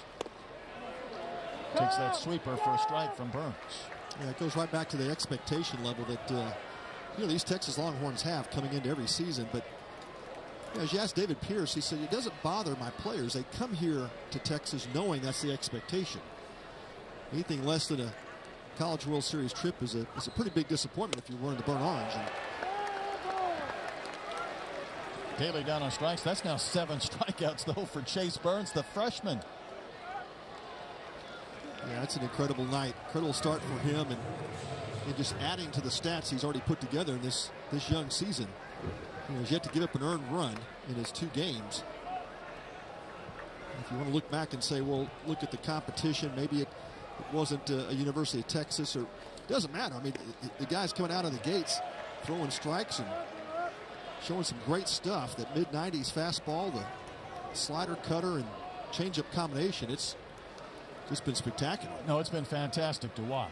As Silas Ardoin bats for the second time. Because, again, Tidwell is injured, and I don't know if he might be able to come back in April or May. I think they're being very cautious with him. And Tony's doing a pretty good job with Tidwell. And again, D1 Baseball has him ranked as the 15th best college player for this year's draft. So that's a big-time loss. That's huge, yeah. It's a huge loss, especially given the offense that Tennessee has. I mean, we talked about how vaunted the LSU offense is, and if their pitching holds solid, that could you could expect to see an LSU-type team in the World Series, and certainly for Tennessee. Because if you had Tennessee's offense in the current incredible numbers that they're putting up, and you had a healthy Tidwell, and you could run Burns out there in your Saturday or Sunday slot, all of a sudden things are looking really good on Rocky Top. Yeah, no doubt, and the rotation is pretty set after that. So they've got some good arms in the bullpen. Murphy Staley hammers one on the ground to Lawson at short. Just like that, Chase Burns has a perfect 4th inning. 4 scoreless innings for the freshman. On we go to the 5th here at Minute Maid. Watch me. Watch me pirouette with style and grace. An open floor of inspiration. This is my place. 5 positions to start, leotard and tights. A story through movement, under music and lights. Straight and tall, they promised I'd stand. I'm a ballerina who twirls like the blades of a fan. Watch me. Innovative scoliosis treatment at Shriners Children's. The most amazing care anywhere.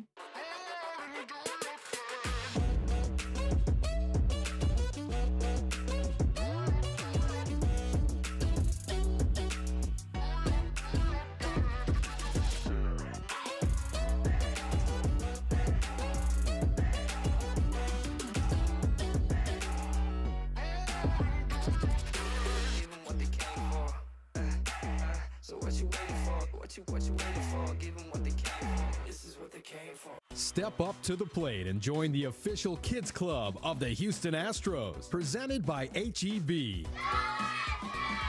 Children 12 and under will receive 4 tickets to a select Astros game, a jersey, drawstring bag, a hat, and lanyard, as well as the opportunity to be selected for exclusive events during the year.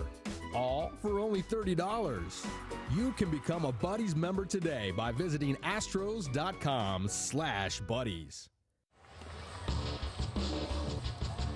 Coverage of the Shriners Children's College Classic is brought to you by AutoNation, America's largest and most admired automotive retailer. Brett Dolan, Pat Combs here at Minute Maid. On we go to the 5th inning. God, I know we always anticipate and hope for well-pitched games to crank up this College Classic. We have really seen that. I know it was 5-4 in that second game, but a lot of that offense came late after the starters were gone, and all 6 starters today have been very good. Oh, man, outstanding. And it's, you kind of expect that from a Friday starter, but you don't always get that. And you get these pitchers coming to a big stage here at Minute Maid Park, and sometimes you don't know what you get. But today certainly has been outstanding for all 6 clubs now have had great starts. Indeed. Here's Ortega. He was at the plate when Gilbert was out trying to steal to win the 4th. So he's got an extra look at Pete Hansen, who's given up 3 hits, but that's it. The Texas staff that last year their earned run average was not only the best in the nation, it was the best by at least a quarter run.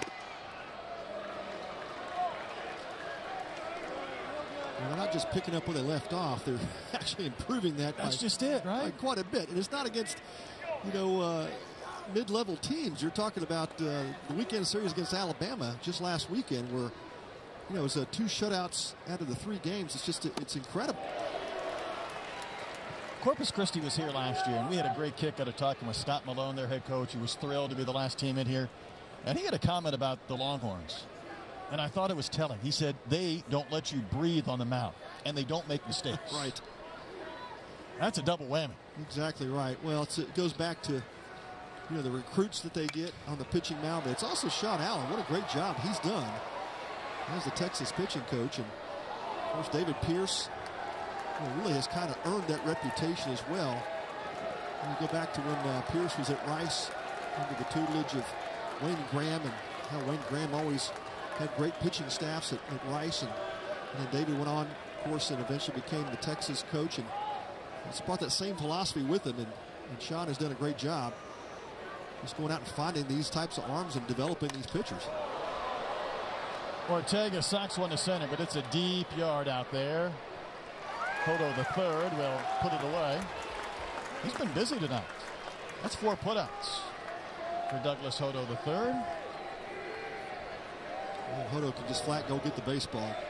Great reads in center field and rarely makes a mistake with his footwork, and that's always the key when you in center field, just trying to get that alignment right, going to the ball, getting good angles. Hodo's a good one. Jared Dickey, the batter, facing Pete Hansen for the second time. Hansen led the Big 12 in earned run average last year. 91 innings at a 1.88 ERA.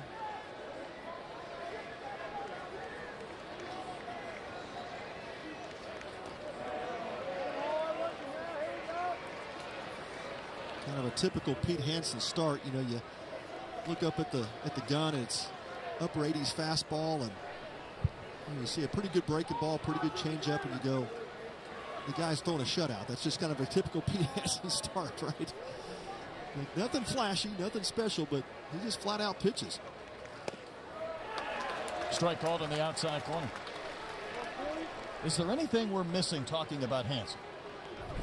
You've gone through his repertoire and how, of course, he throws strikes. He handles both corners of the plate. Maybe getting a little bit off the plate doesn't hurt right there. A little generous of a strike, but ball socked to left, traveling back to the Crawford boxes, but it'll be run down by Kennedy. Looks like he's played this building before. That's right. You hate to go full speed towards that cast iron in the manual scoreboard, but he made the catch. Negotiating that corner well in the Crawford section. And you look at this Texas outfield with Kennedy and Hodo and Todd. It's could possibly be one of the fastest outfields in college baseball. These guys can flat out cover the ground. And going back to Hansen, you know, Brett, I don't think there's anything we're missing. I mean, it's the repeatability, the mechanics, and that ball's hit. Evan Russell sends one to the Crawford boxes and gone. The first run in this game comes on a laser beam, a solo home run from Russell. And the Volunteers on the board in the 5th inning. This was a guy last year who had 2 different 3-homer games. He's got the stroke. He does. That was a rocket.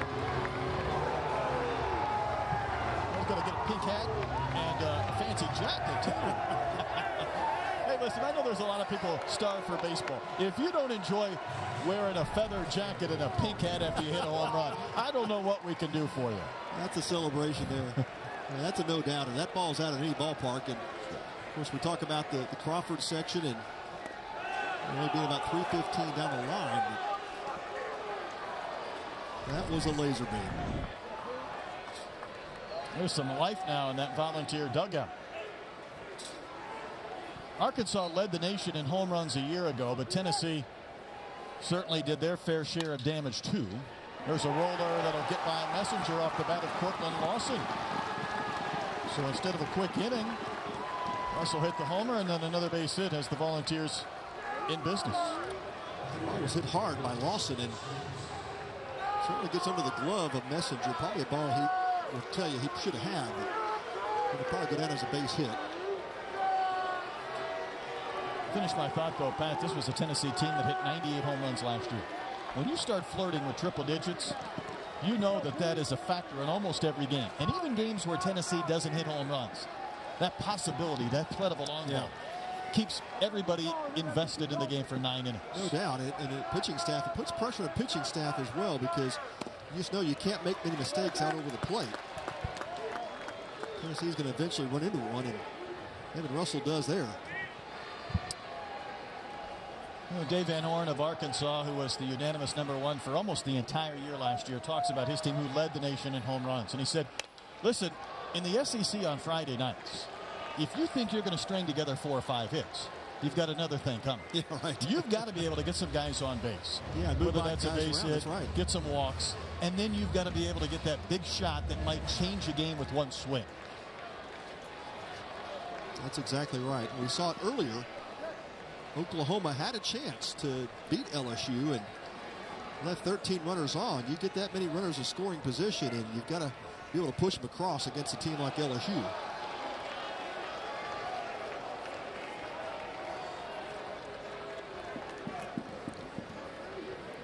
All of a sudden, that pitch count for Hansen up over 70 as he tries to get through this 5th inning. 2-out home run. Then the single by Lawson. Outstanding block by Silas Ardwan. You just saw the mechanics there, just keeping his body square, that chest pointed down. Keeps the ball right out in front of him. 1-2 to Stevenson. Didn't miss by a lot. Back to the top of the lineup for Tennessee.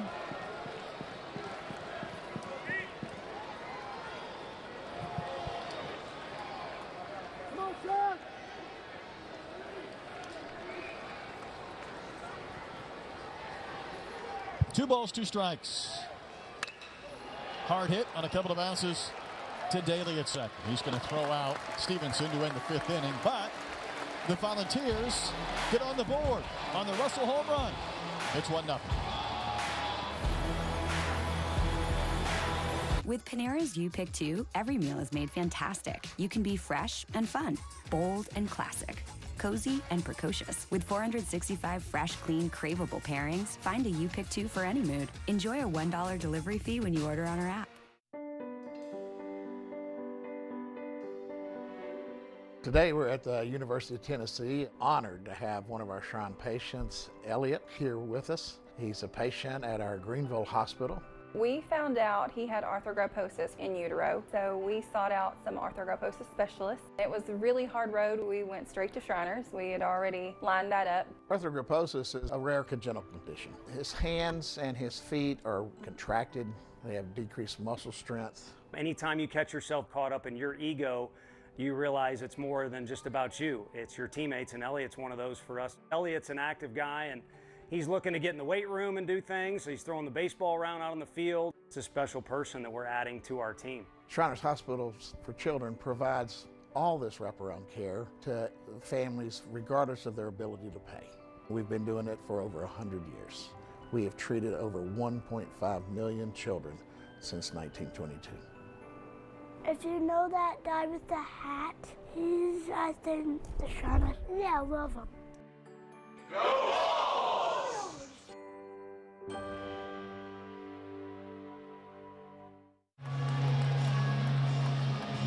Evan Russell's home run in the top of the 5th inning puts Tennessee in front over Texas 1-0. Got a guest up in the booth. The one, the only, the man, the myth, the legend. It's Alec. I appreciate it. Thank you guys for having me. How many years have we been doing this? You know, it's been a while, but I think this is my 6th time here at the Shriners College Classic, and every year it just gets a little bit better. Well, Alec, you had to go off to school, and we missed you last year, but yeah, tell us, just give us the update on what's going on in your life right now. Yeah, so I'm currently at in my 2nd year at Northwestern University, majoring in journalism. So I'm well on my way to becoming a sports broadcaster and calling games just like you guys, and I'm excited for my growth and development. I really like it at Northwestern.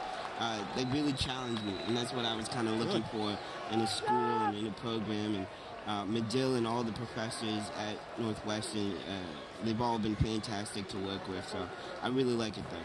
Listen, you show up in class on Monday, and everybody's going to say, what did you do this weekend? I went into Chicago. I went to a party. And you're going to say, yeah, I was on national TV. I was doing my ambassador duties around the country. You're more than well on your way. I appreciate it. Thank you very much. But I don't know if I'll tell everyone all that.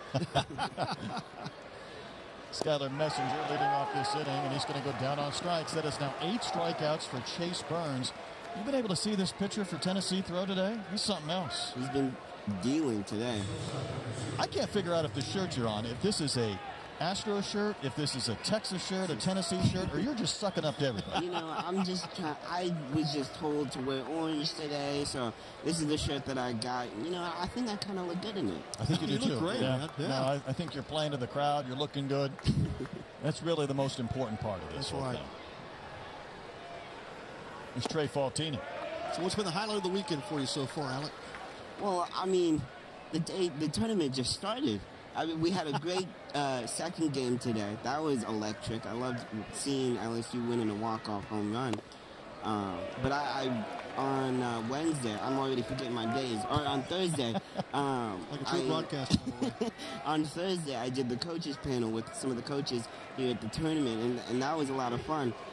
over the years, I've built a really fun bond with, here we go. Trey Faltini launches one to left. Will this come down? The game will be tied. Well, Trey Faltini's not known for his power. You wouldn't know it with that swing. One mighty rip. And this game is tied at 1. What a shot. Tell you what, a local product from Travis High School. You think he's fired up? Well, great response by the Texas hitting lineup as well, right? They give up the run on the home run in the inning before, and Faltini comes up right back up at the bottom of the 5th and ties this game up. And swing of the bat. Bobby Dynamite has the train rolling above the boxes. Yeah. And this is Austin Todd, but Alec, you were talking about interviewing the coaches. That's got to be a lot of fun, just building up the relationships with those tremendous coaches. Yes, sir. You know, I am a little biased, unfortunately. Coach Rodriguez is my favorite. We've been doing this for a couple of years now, so we bonded over the Chicago Bears. We bonded over Chicago together, and he's just become a really good friend. And Coach Johnson, Coach Pierce, and Coach Savage were also very fun to work with. You know, Coach Savage's son is actually a graduate at Northwestern currently, and he's studying journalism. And the son, Jack, if I remember correctly, he was tweeting me. He was saying Savage liked me more than him. It was fun. You might be right. I think the fun part about this event, though, Alec, is the crowds. We had a great crowd for the second game. Another fantastic crowd tonight. You hear the Texas fans beginning to get into this one. I don't know exactly what tomorrow's going to look like with Texas and LSU, but I have a pretty good idea, and that's going to be incredible. It's going to be massive, and I cannot wait. I'm so excited for tomorrow. All for great cause, too. And that's a wave and a miss.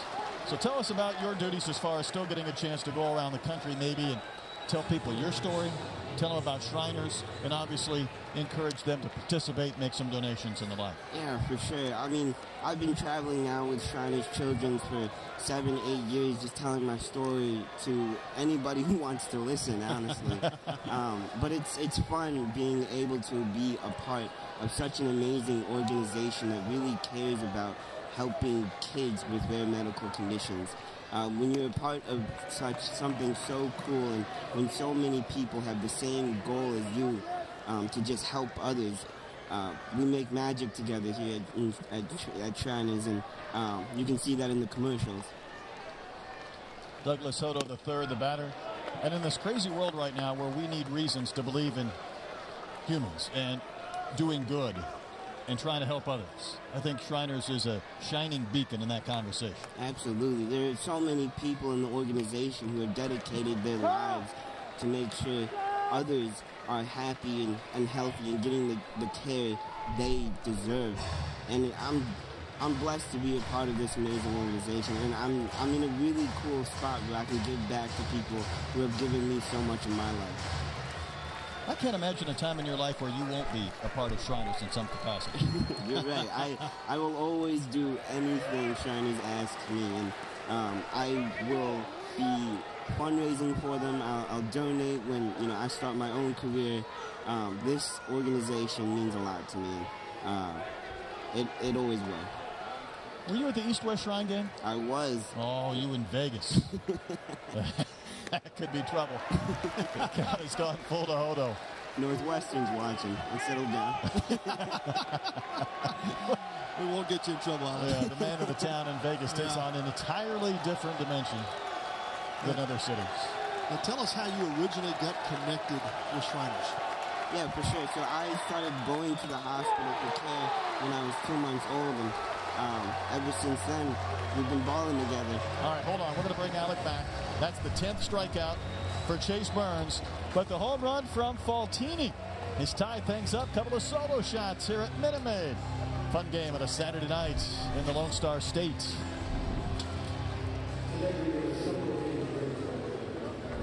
Make Alec work. We're going to keep him here. Yeah. I was nervous because I knew we were going to break. I didn't want to get into it too quick. You're a pro.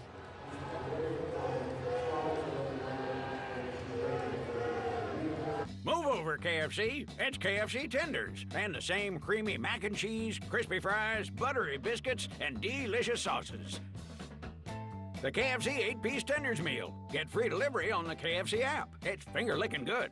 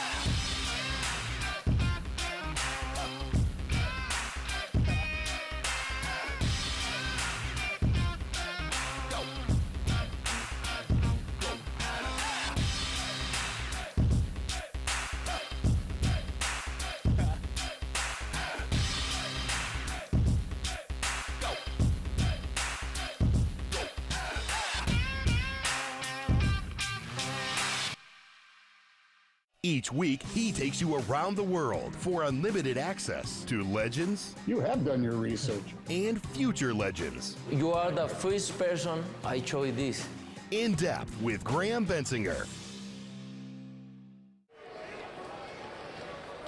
We have some fundraising goals this weekend. You can go to collegeclassic.org to contribute. So Alex shows up. We were 10%. All of a sudden, bam, we're at 20%. Alec, you just show up and things happen.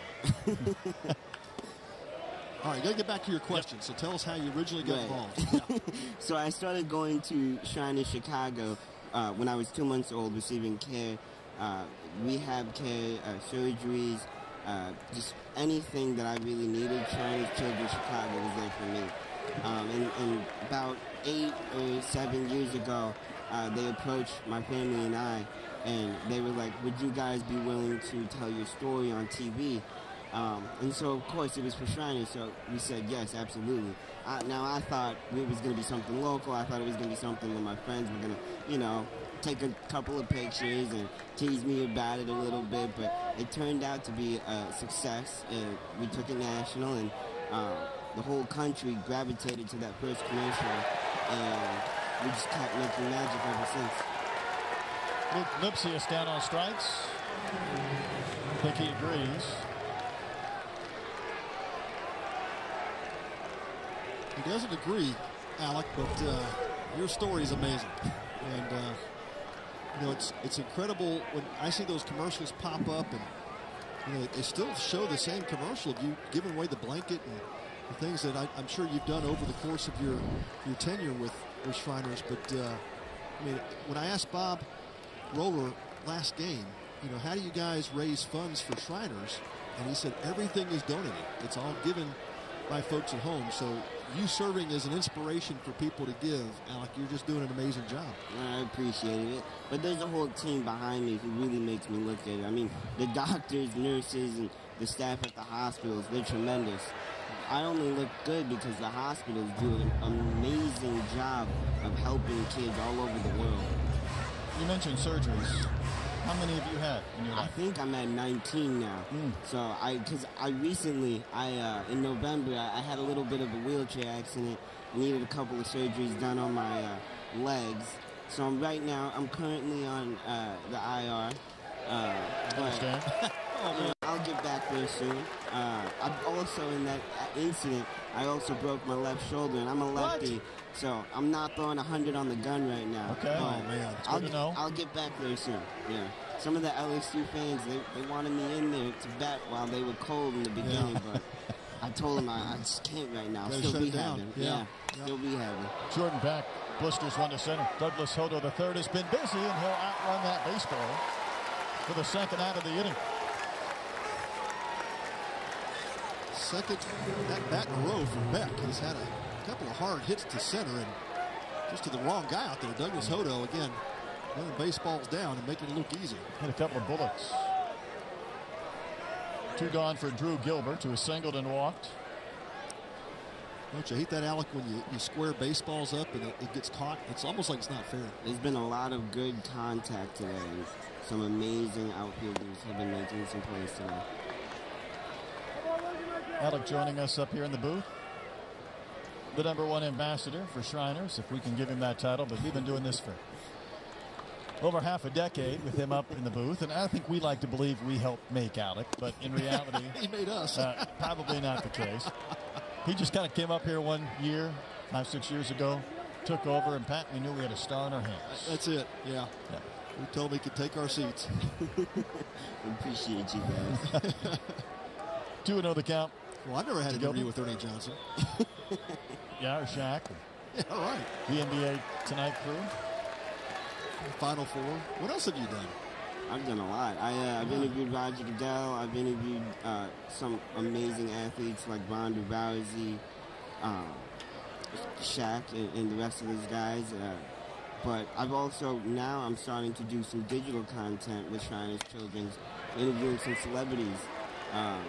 Recently I interviewed Terry Crews, Ludacris, and some other amazing guys.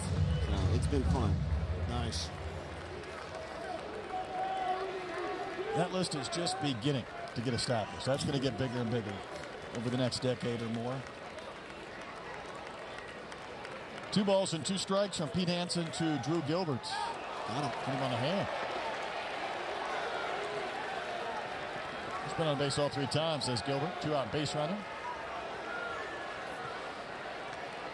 Hansen trying to come up and in with that fastball. And just catches Gilbert. Looked like it hit him on that elbow guard.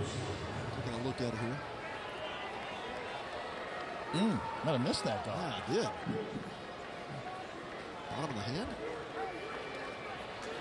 Almost that wrap around his over the wrist.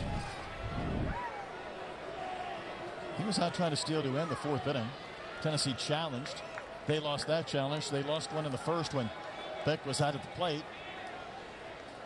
They're hoping they don't need any more. And here's Trey Lipscomb. So, Alec, what's up next for you? Are you traveling back? Or where are you going? I got to go back to school. Northwestern is very challenging, and so I've had to limit the amount of travel I've had the past couple of years. But I'm learning a lot, and I enjoy it at Northwestern. We still have to get through this tournament. That's true. Yes, we do. We're in the early stages of that process. Yeah, you're not going anywhere yet. Did you bring some homework with you? A little bit. That's a no. I can't go anywhere without some homework. That's right. Well, this is a dangerous hitter in Lipscomb again. 5 homers, 20 RBIs, but a 9 RBI game. He's behind in the count, 1-2 to Hansen. A couple of nice backdoor breaking balls from Hansen.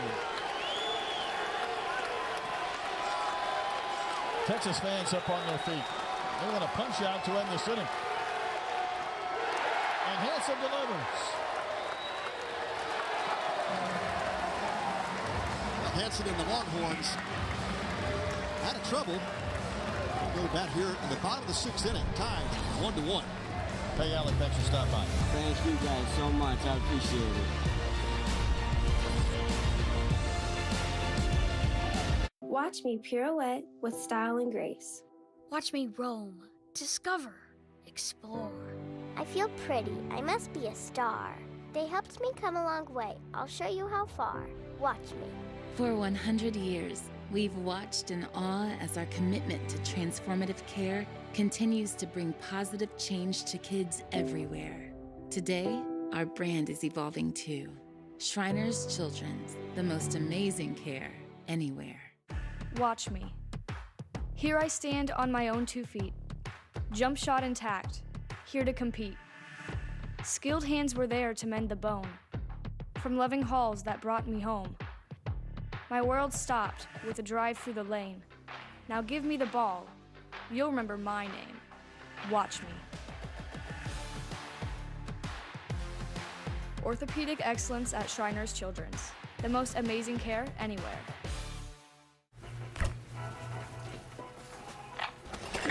You know Miller Lite only has 1 more calorie, right? And more taste. Good choice. No. Come on, him? I like him. Quick, The quicker picker-upper. Bounty picks up messes quicker and is 2 times more absorbent so you can use less. Bounty, the quicker picker-upper.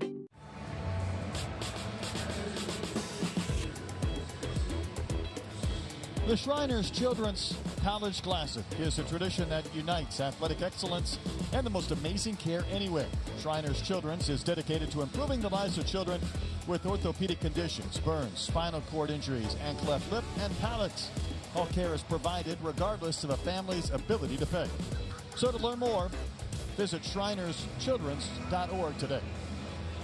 New pitcher coming on for Tennessee. Chase Burns went 5 innings, giving up 2 hits in the solo home run by Faltini, 1 walk, and he struck out 10. Camden Sewell enters the game. Yeah, really an outstanding outing by Chase Burns, and pretty much what we expected. He showed a great fastball and a lot of life with all of his pitches. Piled up the strikeouts against this Longhorn lineup, and he'll give way to Camden Sewell, and Sewell is a sinker slider specialist. He'll be 88 to 91 on the fastball. And a sweeping slider.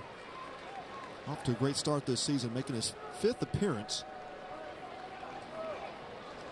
He's yet to give up an earned run in 3rd innings. Only 5 hits, 11 punch-outs, 1 walk. Opponents hitting 179. Sewell off to a tremendous start here in 22. Long and lanky, 6'4", the senior out of Cleveland, Tennessee.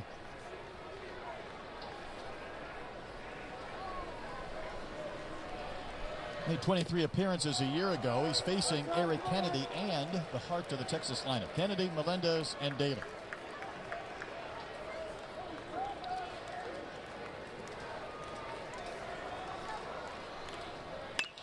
Hit hard and fair.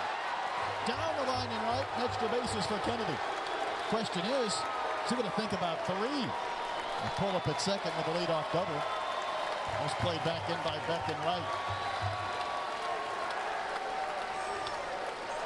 And a good beginning for the Texas Longhorns in the 6th. They got the 2-1 fastball up over the plate. Kennedy delivers the leadoff double and playing a little bit safe with Melendez right behind him. Certainly don't want to make the first out at 3rd base, so putting up the stop sign there at second. And now the Longhorns have a great opportunity to take the lead.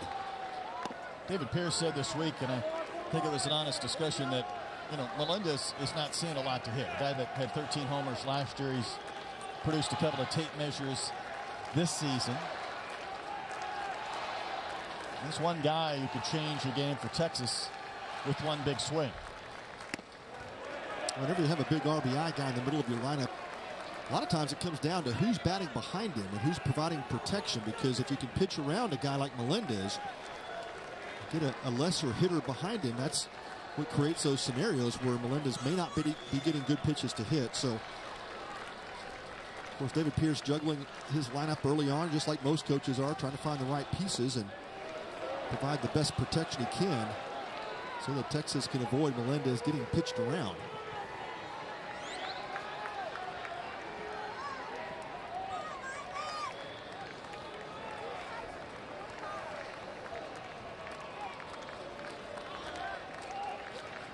$16,000 fans here tonight.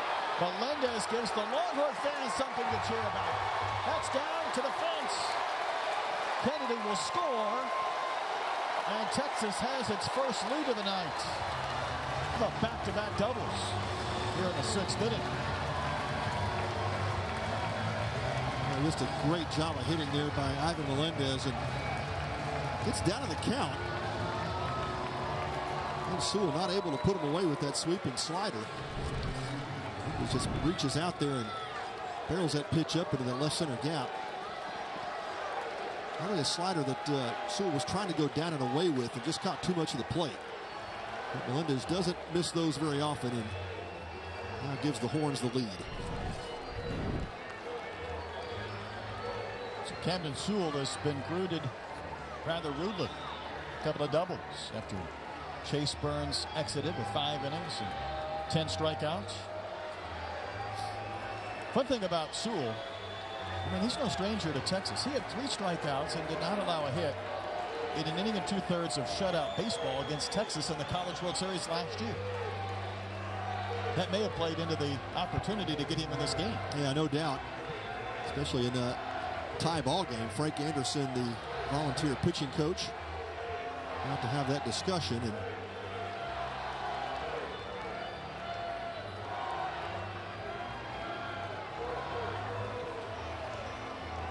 conversation continues. Frank Anderson's been a longtime pitching coach in this game. Sure has. Yeah, one-time head coach at Oklahoma State as well. And I think I previously saw him down at University of Houston. He was there for a couple of seasons, and Vitello gets him to come to Knoxville. Done a great job with this staff. Numerous guys drafted in the past couple of years off this pitching staff, and Sewell ready to get back at it. Mitchell Daly has struck out twice, getting a chance to face Sewell for the first time, and Melendez just about ventured too far off second base.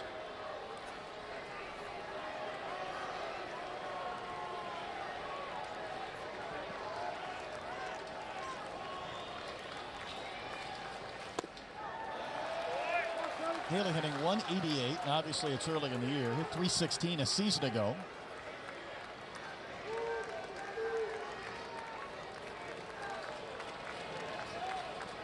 These hitters know they're going to see great pitching all weekend long. They're going to see some arms. If you're trying to get out of a slump, not a great place to do it No, this I was weekend. thinking the same thing, right? Yeah. As we always talk about, when you either not seeing the ball well or maybe your approach is not quite right, sometimes better pitching can sharpen that up, and that can be the difference. It only takes one good game to kind of turn things around, maybe sometimes one good at bat. 2-0 the count to Daly. Sewell could use an out. He could use a strike. Danger of putting Daly on base.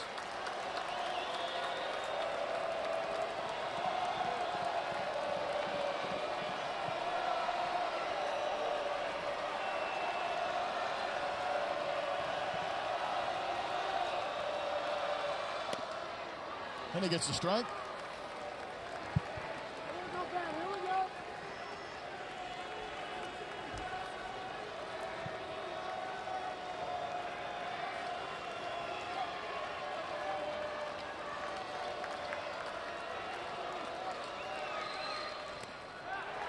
But he ends up losing Daly. A couple of doubles and now a walk. And the Longhorns looking at a chance for a bigger inning. Yeah, Sewell missing high with that slider. Command has not been sharp with that pitch, and a couple of fastballs off the plate away. He's effective when he's down in the zone. When that ball starts to get up in the zone, it really flattens out for Sewell, and that's when he gets hurt.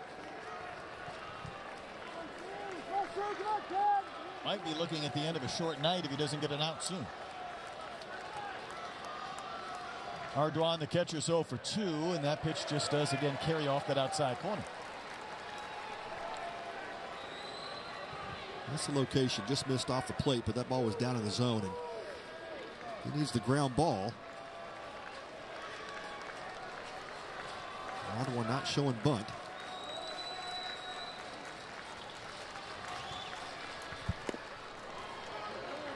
And Sewell gets a much needed strike. Volunteers got a run in the 5th on the home run from Evan Russell into the Crawford boxes. Faltini answered with a solo shot of his own in the bottom of the 5th. Couple of doubles. It's broken up the tie in the Longhorn 6th, but again, they're far from done. Melendez at second, Daly aboard at first. Ground ball up the middle. Well, they're going to go to third to try and get a force, but no double play. Should Sewell have gone to second to try and get 2? You know, Sewell goes to third base there, gets the lead runner, which is great, but I think he had the chance to double play, and would have been a fairly easy double play had he gone to second base there. Running. Yeah.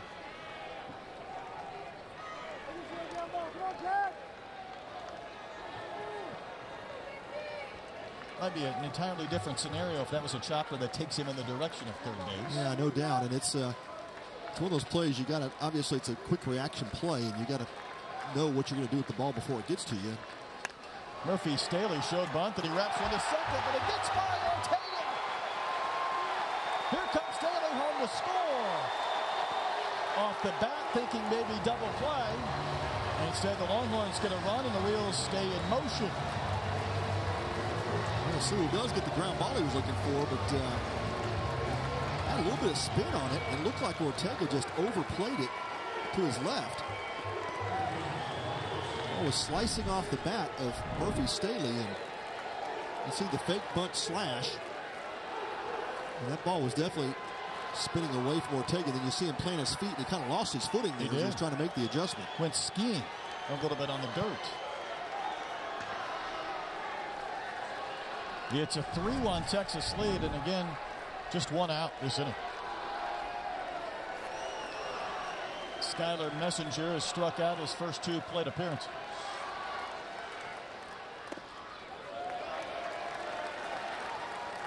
So Sewell got the comebacker that could have been a double play. He went for the lead runner.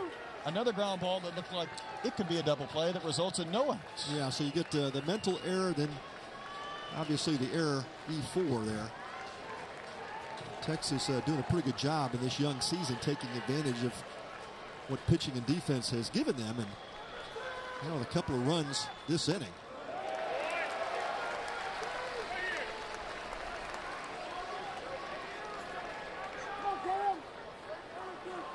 You got a pretty mature hitter in Messenger. And one of those guys, very good situationally. Really handles the bat well. And Tennessee defense back up the middle, playing for the double play. Off and going to Staley. Base hit left field. The 3rd run of the inning is home. And Messenger delivers. And the Longhorns just keep coming at the Volunteers here in the 6th. That's going to be it for Camden Sewell. And unfortunately, a rough start with the 2 doubles, but then could have been out of the inning had things gone differently on defense for the Vols. And Texas has struck quickly here. Woke up a nice lead. That's 4 unanswered for the Texas Longhorns. Back in a moment. Hi, we're Warby Parker, and we're all about making vision care convenient. That's why we developed the Virtual Vision Test app. Use it to renew your expired glasses or contacts prescription from home with your phone in about 10 minutes. If everything looks good, a doctor will renew your prescription for $15. It's as easy as reading the eye chart at a doctor's office, except you're at home, on your phone, like you probably are right now. Download Virtual Vision Test today. Every road has its challenges. We say, bring them on. At Honda, we engineer each vehicle to outthink obstacles, to overcome difficult conditions. We engineer them for drivers who are determined to power through, just like you are. Rise to the challenge with the rugged performance of the Honda Ridgeline, Pilot, and CR-V. Nerds! Hey, we got to get you geared up, Superfan. Game on.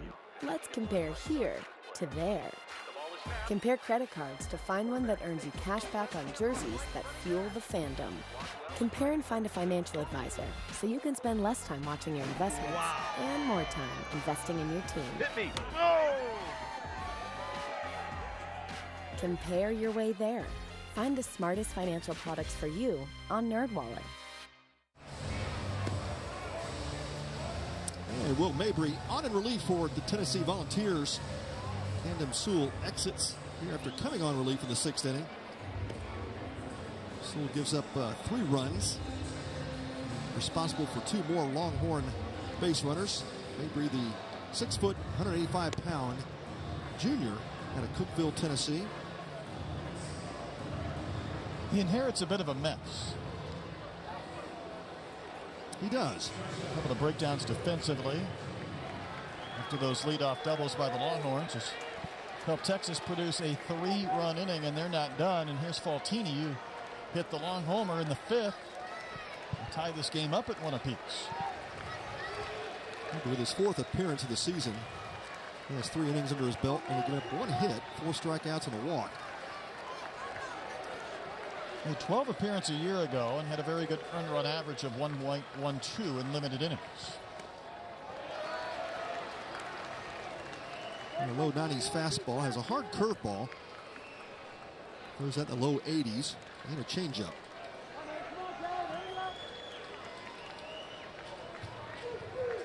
We know the offense that Tennessee has, but Mabry certainly has to clean this up here. Get them back in the dugout with only 9 outs left to play with. Now keep them from adding to this lead or allowing this inning to balloon any further, where this Tennessee offense might have a chance to come back like LSU did in that second game today. That's right. Texas pitching staff, as we talked about, .067 earned run average coming in. Good pitch to Faltini. Pete Hansen only giving up the home run in the 5th.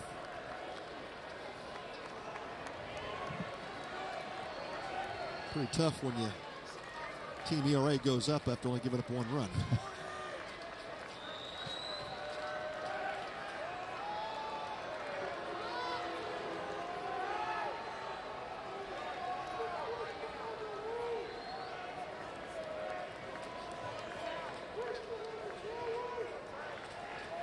Faltini's home run was a soaring shot landing in the Crawford boxes back in the 5th. Vicious swing and a miss there. 2 outs in the inning. Good job by Will Mabry coming in, throwing low strikes to Faltini. That's the key. Getting him out. Just keep the ball down in the zone.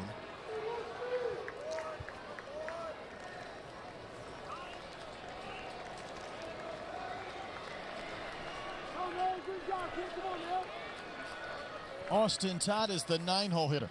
He struck out a couple of times, but trying to turn that around here. Do a little bit of damage. Staley at second, Messenger at first.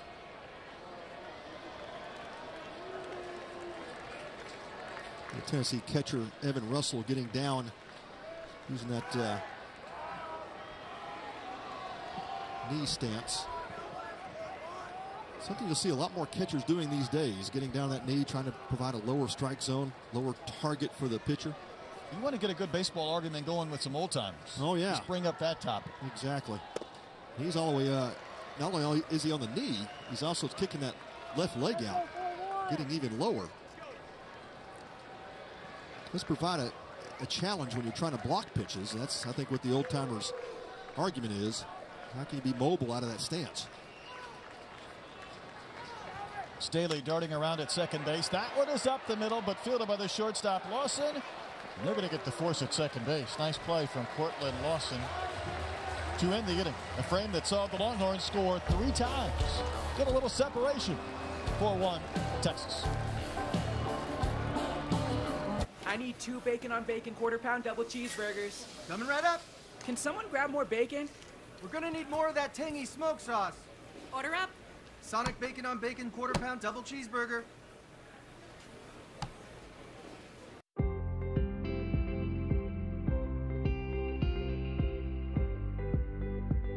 Guys, we have an honorary teammate today. Her name is Alyssa. It's cool to have her, and Alyssa, we got you actually this jersey, so here you go. Shriners was really important for me because I found out I had scoliosis and I needed surgery. About a month later, we contacted the Shriners and they got me in for an appointment to have my surgery. She had had a growth spurt and all the growth basically came in curved. Her back started hurting. She was in pain all the time. She was tired. She had headaches. So when we took her back for that next appointment, that's when they referred us to the specialist. You know, after learning a little bit about Shriners, you can just tell that they care about people. You know, regardless of their ability to pay, they're there to be there for them. It's awesome to know that they're out there doing things like that. I think when you look at that teammate atmosphere is really something that it seems that she kind of cherishes. And then to adopt her as a teammate with Texas and our baseball team is pretty cool. Shriners really does help everyone. Welcome!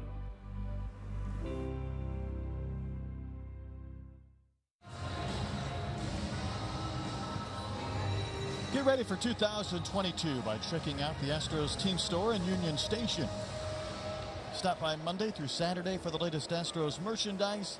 Visit astros.com/team store for more information. 16,000 plus here tonight. Even bigger crowd coming tomorrow when LSU and Texas have the third game that I cap. This is a good one as well. Texas at one time trailing 1-0, now leading 4-1, and Pete Hansen's day is done. Yeah, great job by Pete Hansen, and everything that is advertised with him. The only downside to his outing was he gave up his first earned run of the year, but outstanding outing by Hansen. It gives way to Travis Staley.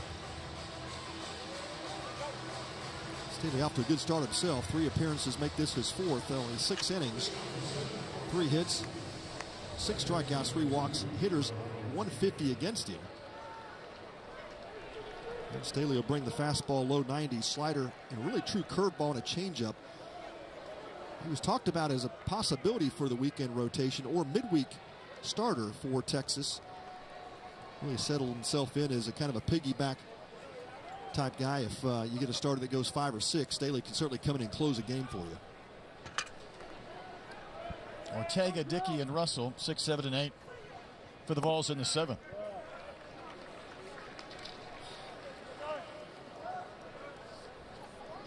We know anytime teams put up just incredible numbers over the first 2 weeks of the season, it has a chance to revert a bit to the mean when you see this tremendous competition over the course of 3 days here at Minute Maid, and that one's going to be back in the seats. But again, this Tennessee team came into tonight leading the country in runs per game at 15 plus. Total runs, doubles, homers, slugging percentage, walks, and on base percentage. And oh, by the way, they were 4th in batting average and 12th in hits, so they've pretty much surrounded everything. Just some obscene numbers. Nice slider. Lands for a strike to Ortega. Pete Hansen comes in and just pitches his game. That's what we've seen with his career at Texas, and those numbers didn't intimidate him. And outside of the home run, that was it. Hooked on the ground to third. That's right over the base. Nope, it's a foul ball. Now Messenger kicked it, so Texas probably fortunate. Just did take a U-turn. Otherwise, Ortega would have been on to start the inning. That was really close, and third base umpire Seth Buckminster immediately threw his hands up, and looked like Messenger did want to make that play, though.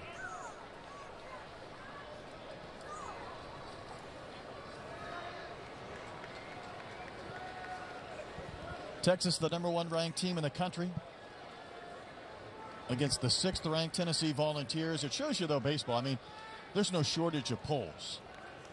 In all the number of polls, I think there's 6 that Tennessee's anywhere between 6th and 17th. That's a pretty wide spread. I would say it is. But regardless, if they can get a win tonight, you take down #1 Texas. It's the same thing. It just continues to build that RPI and builds that resume. You know, once you get into conference play for Tennessee, that every week is just an RPI enhancer. Oh, yeah. Especially the SEC. It's just a war every weekend. And even the teams at the bottom of the SEC have add to your RPI just because of the competition that they've played. You're just trying to get above 500. I mean, overall, then if you're close in the conference, maybe even a few games below, you have a chance to be a regional team. We mentioned LSU. They were 4 games below 500 in the SEC last year, but still able to get a berth in the region. Right. And what Tony Vitello has done in Knoxville is nothing short of amazing. And I think you touched on it earlier, Pat. We didn't get into it. I mean, you're in the same state with Vanderbilt, for crying out loud. That's right. You're going to compete in your own home area. And that one's down the line and right, and it's out of play. I mean, Vanderbilt loads up on so many top players, and they have several commitments of guys I'm not convinced won't be first-round picks. So then you've got to change things out with some other kids to take over some of those scholarships. But what an addition to that Eastern Division. We know the SEC West, that has Arkansas, Ole Miss, the defending national champions in Mississippi State. Oh yeah, LSU's still there. Texas A&M under Jim Schlossnagle. But to add Tennessee to the East with Vanderbilt and Florida changes that outlook too. No doubt. It's the thing that Tony went back to was saying, hey, we've got to recruit well in our backyard first. Let's make sure we keep the guys here that ought to be playing in the volunteer uniform. And let's start to spread out a bit. So, he's done a great job recruiting the Midwest as well. But they have absolutely, Vitello has turned that program around in the sense of now becoming a perennial regional type team. Count's gone full to Ortega, and he's going to draw the walk. So that was a lengthy plate appearance, but the Volunteers get what they need, a leadoff base runner. Yeah, I don't see this Tennessee program going anywhere other than to stay near the top. And, if you can consistently be a winner in the SEC, you're going to compete for a right to go to Omaha just about every year. Yeah, you just look at the players in terms of Vitello's resume. Garrett Crochet, first-round pick of the White Sox a couple of seasons ago. You had Aleric Soler, second-round pick of the Twins. Chad Dallas, fourth-round pick of the Blue Jays. I mean, just go down the list. He's got, draft pick after draft pick now, and so it is a destination place for players in Tennessee and surrounding areas. Didn't Crochet go straight to the majors? That's right, yeah. That's a small list. That's a small list. Here's Jared Dickey. And he rips one to right for a base hit. Ortega's going to turn at second and slam on the brakes. Played back in nicely by Austin Todd, and now the Longhorns are going to bring the tying run to the plate with nobody out. Yeah, ball was sharply hit off the bat of Dickey and got to Austin Todd quick enough that Ortega wisely slammed on the brakes there. Here's Evan Russell, who had a home run into the Crawford boxes in the fifth inning. Low liner that landed a couple of rows deep. And that was the game's first run. You sure wouldn't think that Russell would be bunting here. Not with Tennessee down 3 runs. Give him a chance to try to tie this game up. And I mentioned when he hit that home run back in the fifth, here was a guy last year. Had 2 different 3-homer games. So they do come in bunches. 3-run homer here would tie things up. A pretty good center cut fastball, first pitch delivery from Staley. 12 different Longhorns, 12 different Volunteers, I should say, have homered this season. Russell's blast in the fifth inning, his third. And he sees the count even at 1-1.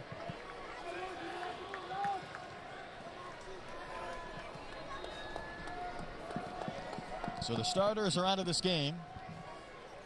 Turn things over to the bullpen, and the way these starters pitched, just about every hitter in both lineups thinking, well, I'll take my cracks and see if I can do a little better. That's it. Almost instant replay of the previous game, LSU and OU. Both starters extremely good in that game, and then the bullpens took over, and that's when things got interesting. Nobody out in the seventh for Tennessee.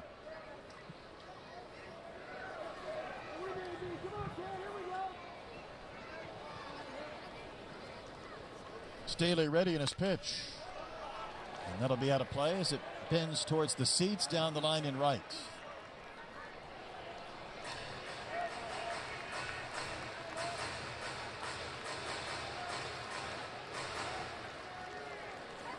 And here's a guy in Russell, and we talked about his success last year, but as a catcher, Troy, Tony Vitello feels like he sacrificed some swings in order to build up that rapport with the pitchers, learning this position.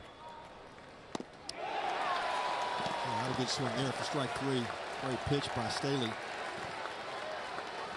That's the sacrifice a catcher makes, though. Sometimes you're worried about your defensive game as much as you are your offensive game. And especially making that conversion from outfield to catcher, it's a lot different.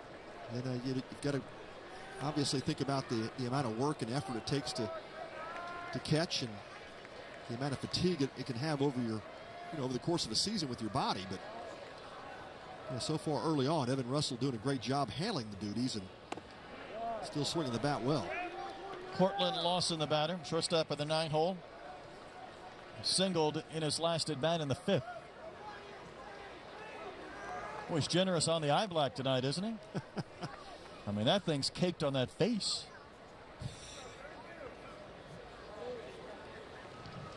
How long it takes to get that off? Might be there the whole weekend. His pillows will be a mess in the hotel. Sleep in it. Yeah, there you go.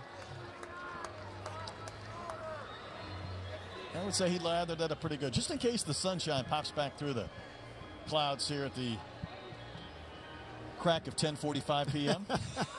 That's the war paint.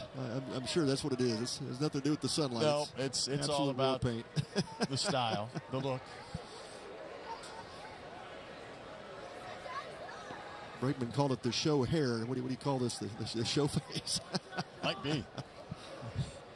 2 balls and no strikes, and the pitch to Lawson. Now it's 3-0. And if you're Staley, you really don't want to walk the 9-hole hitter only to turn this lineup over with the bases juiced. Yeah, it gets really difficult at the top. And got Lipsius, Beck, Gilbert coming up. That could get tough. Walk, single, strikeout so far in the Tennessee 7. Good pitch for a strike. 91 of the gun, and there is activity going in that Texas bullpen.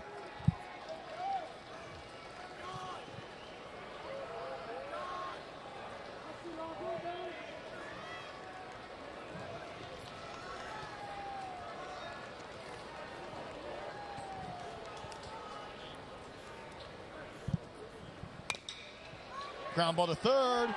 Messenger backed up, and the ball kicks away. A run will score, and the Volunteers have runners at second and third. And both teams have mishandled some ground balls where maybe there was a chance to get 2. Yeah, that was a play that Skylar Messenger definitely gets an out at third base. He's had a chance to turn 2 here. It probably would have been difficult to do that, but certainly if he keeps the ball in the infield, I'm going to call that a base hit. It's certainly a ball that Messenger could have played and knocked down at least, and kept the ball in front of him for a chance at an out at third base. Looked like our umpire, Seth Buckminster, threw his hands up in the air. He was trying to get out of the way. He was trying to point fair. At the same time, almost looked like he was saying foul ball, but all of a sudden this is a 4-2 game, and the tying runs are in scoring position. Now David Pierce out to make a visit with his pitcher Travis Staley, first in relief of Pete Hansen.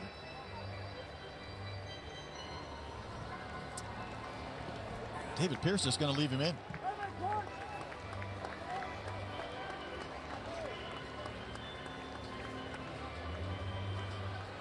Longhorns have a couple of pitchers ready when needed.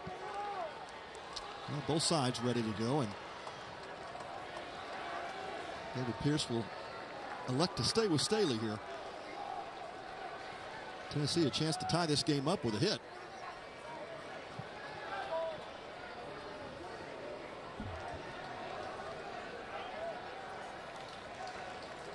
Seth Stevenson, the leadoff hitter, is 0 for 3. Infield playing halfway.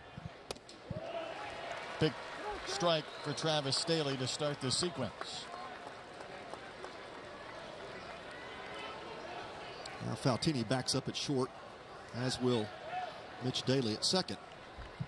So it looks like Texas will concede the run here if Stevenson can put the ball in play.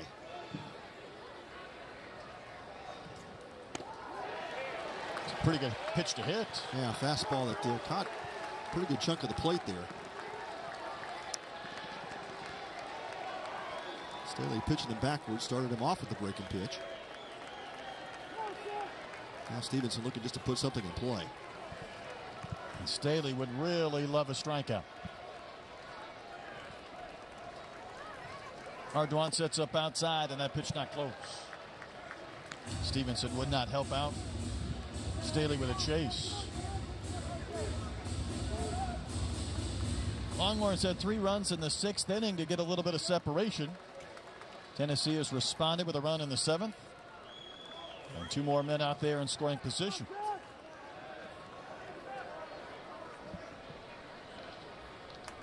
Another big pitch in this inning. Buried again. A good hold by Stevenson. Hits the count even. Staley trying to use that curveball to get the out.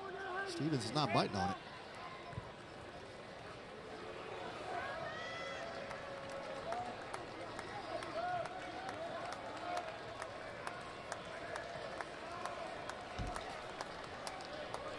From 0-2 to 2-2. And it'll find its way back towards the seats and be about 10 or 12 rows up. And out of play. Fights off the elevated fastball, and it's always the key as a hitter is get down on the count, 2-strike approach. You just don't want to be early on the breaking pitch. You want to try to swing as late as you can. You have to foul off the fastball. That's the key. Try to keep those hands back as long as you possibly can. Just turned into quite the battle. Straight up to shoot. Ardoin, is he going to have a play? I think he is. That's a huge second out.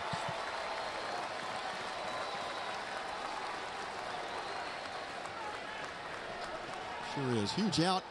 Infield can play back now. David Pierce is going to go to the left-hander. Face Lipsius, and Staley did his job just to keep that ball in the infield and not allow a sac fly.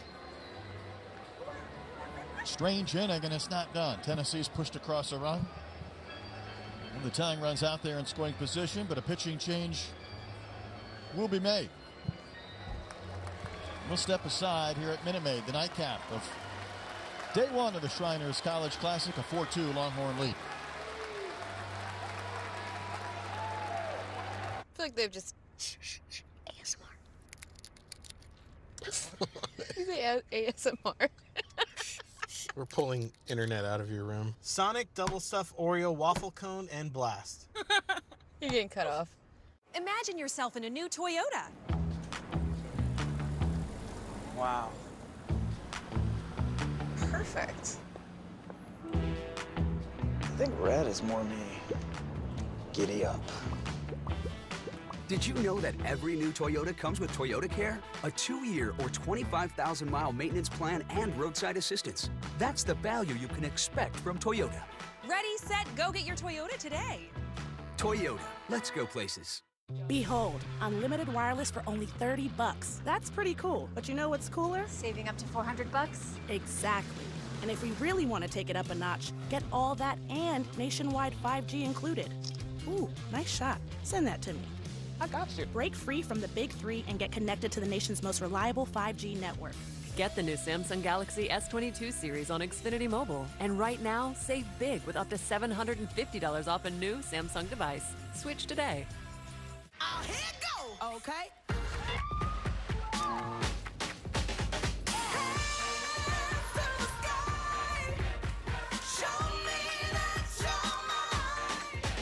Come seek the Royal Caribbean. Longhorns have gone to the bullpen.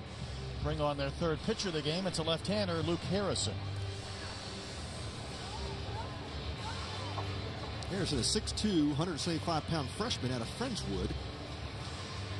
Been pretty solid for the Horns so far. You see the stat line in 6 innings. Has yet to give up an earned run. Features a mid to upper 80s fastball. Won't blow you away with it, but that curveball's really good. It's high spin rate curveball. A lot of good bite to it. Becoming a specialist late in the bullpen here for David Pierce's Longhorns. Young man out of Lutheran South Academy. Again, chance to pitch against Rice, A&M Corpus Christi, and Alabama. Now he enters the game at Minute Maid. His team leading by 2, runners at second and third, and Luke Lipsius the batter. Now he's 0 for 3 with a couple of strikeouts. A 6th-year senior. He's already graduated with a degree in aerospace engineering.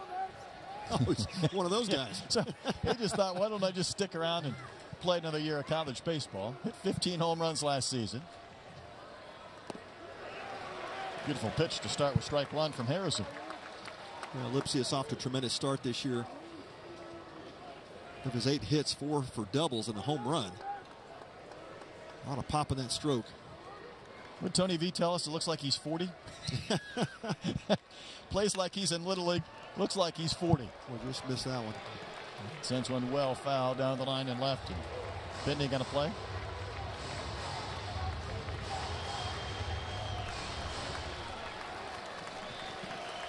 He's got to expand the strike zone now. He's got rung up on a couple of pitches that were, in his mind, tough pitches.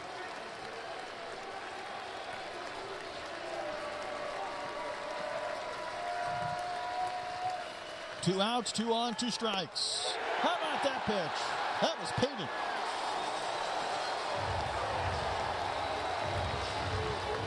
Lipsius not so sure. Volunteers going to run.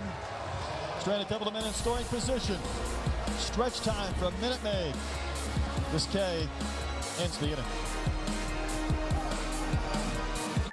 I don't think I can do this. You said you wanted to feel the power of Cricket 5G. I thought you meant like live streaming. Oh, we're live streaming, all right. Let's roll. Power! Smile, you're on Cricket. If I could be you, and you could be me for just 1 hour. If we could find a way to get inside each other's minds. If you could see you through my eyes instead of your ego, I believe you'd be surprised to see that you've been blind. Walk a mile in my shoes. Walk a mile in my shoes. Yeah, before you abuse, criticize and accuse. Walk a mile in my shoes. Walk a mile in my shoes. Well, before you abuse, criticize and accuse. Walk a mile in my shoes. H-Town High School. Sports. The excitement, the emotion, the passion. Only on H-Town High School Sports with Todd Freed. See it right here on AT&T Sportsnet. It remains a 4-2 Texas lead. We saw the replay of strike 3 to Luke Lipsius as we went to break, and I don't blame him maybe for being a little bit fired up. Well, it's happened a couple of times to him tonight, and to him, yeah, in a critical situation like that, it's a tough call. But you know, if you've had it called on you before, you have to expect that strike zone's got to be expanded, and at least do whatever you can to put the bat on the ball. Douglas Hodo the third with the bunt, and he's got himself a hit. He was 0 for 3 with a couple of Ks, so he was going to get on base, and he does so with a bunt single. Yeah, beautifully done. I mean, just a perfect bunt. Nothing Tennessee could do with that. Good angle. Got the pitch he needed. Well done.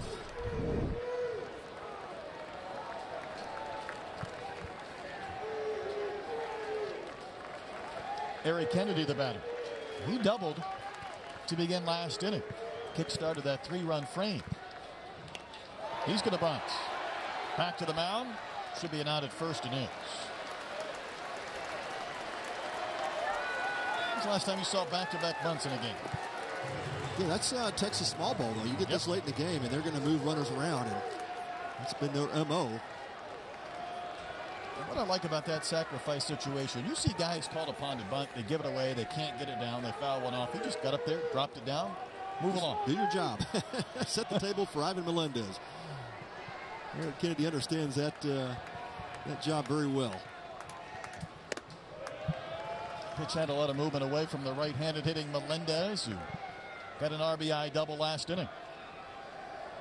Provided the second run of the game for Texas. These teams played last year in Omaha. Texas took down Tennessee 8-4. And it's a 4-2 lead here tonight. We've seen a lot of action in the last couple of innings of our first 2 games. Baylor a run better than UCLA this morning. Took 11 innings in 4.5 hours for LSU to defeat Oklahoma 5-4.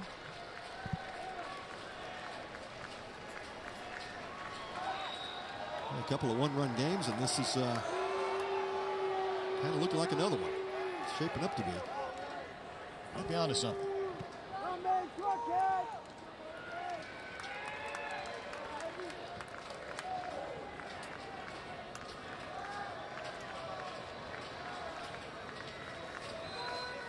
Lefty's 1-1. Will Mabry misses, and it's 2 balls and a strike. Well, Mabry and the Volunteers have to be thinking you fall behind in the count to Melendez. You're certainly not going to give in.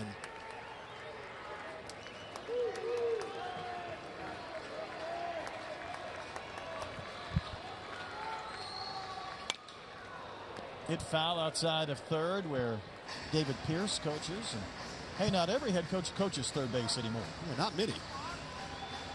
David Pierce says he just enjoys being in the flow of the game. He sees the field, likes to call the plays there from third base, has the wristband, signals plays to his hitters and runners. The flashing number signs. I've heard more and more head coaches talk about how they like to be in the dugout for any number of reasons. That one's gripped to left. Back towards the Crawford boxes. Off the wall. And how about that Minute Maid Park ricochet? Like a pinball machine. And the Titanic's going for 3. Safe! Melendez took advantage of every inch of real estate at Minute Maid Park in his blazing speed. Got him a triple. Well, that ball rattles around there. It's so difficult for a left fielder. In this case, Seth Stevenson trying to figure out which angle to play. Does that ball hit off the Crawford wall, or does it go into that gap towards the bullpen area? And that's exactly what happened. It hit 3 different portions of different walls before it hit the ground. That's what sometimes you get with this, just the nuance of left center field here in Minute Maid Park. So it hits the side of the Crawford boxes, ricochets off the screen-linked fence, and then off the pillar, and then rolls back towards the Crawford boxes. By that time, even Ivan Melendez could get a triple. Expecting the machine to go tilt. Yeah, great job of 2-strike hitting again by Melendez. Certainly don't want to take anything away from his at-bat, what he was able to accomplish there, and boost that Texas lead back up to 3 runs.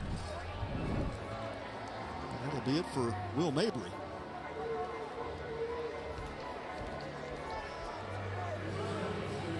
So a bunt single, a sacrifice, and a triple by Melendez. It's made it a 5-2 Longhorn lead. We'll step aside. Come back with a new Tennessee pitcher in a moment. Oh, here it go. Okay.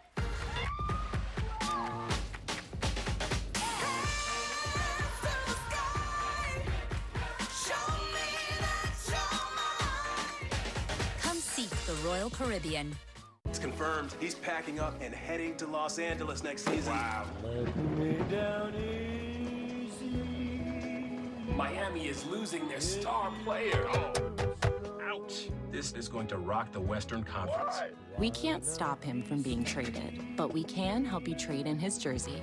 With Amex Jersey Assurance, card members can get a free replacement jersey from the NBA store when their favorite player switches teams. One of the many things you can expect when you're with Amex. Every road has its challenges. We say, bring them on.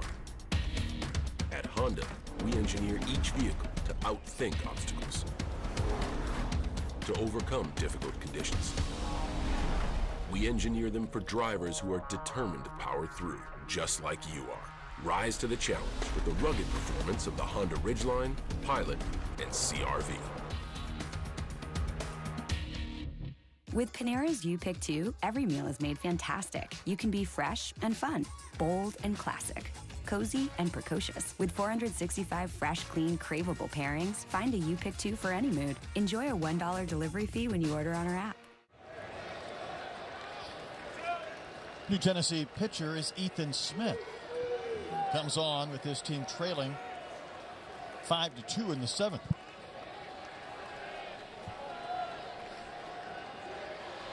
Smith, a transfer from Vanderbilt. 6'2" senior out of Mount Juliet, Tennessee.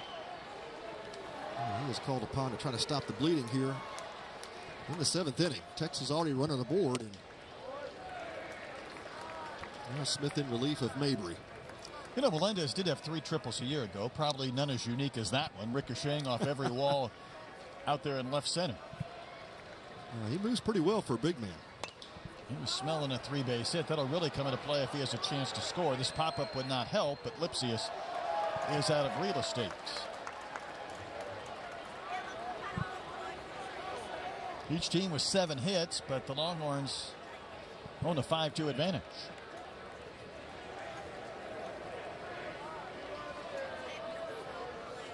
Texas trying to start this season 10-0.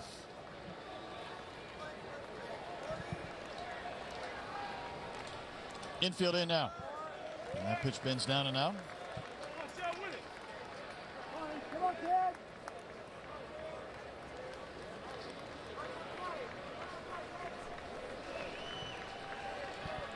Big leg kick, and the pitch is a fastball upstairs at 90. And the count's gone full to Mitchell Daly, who walked and scored just an inning ago.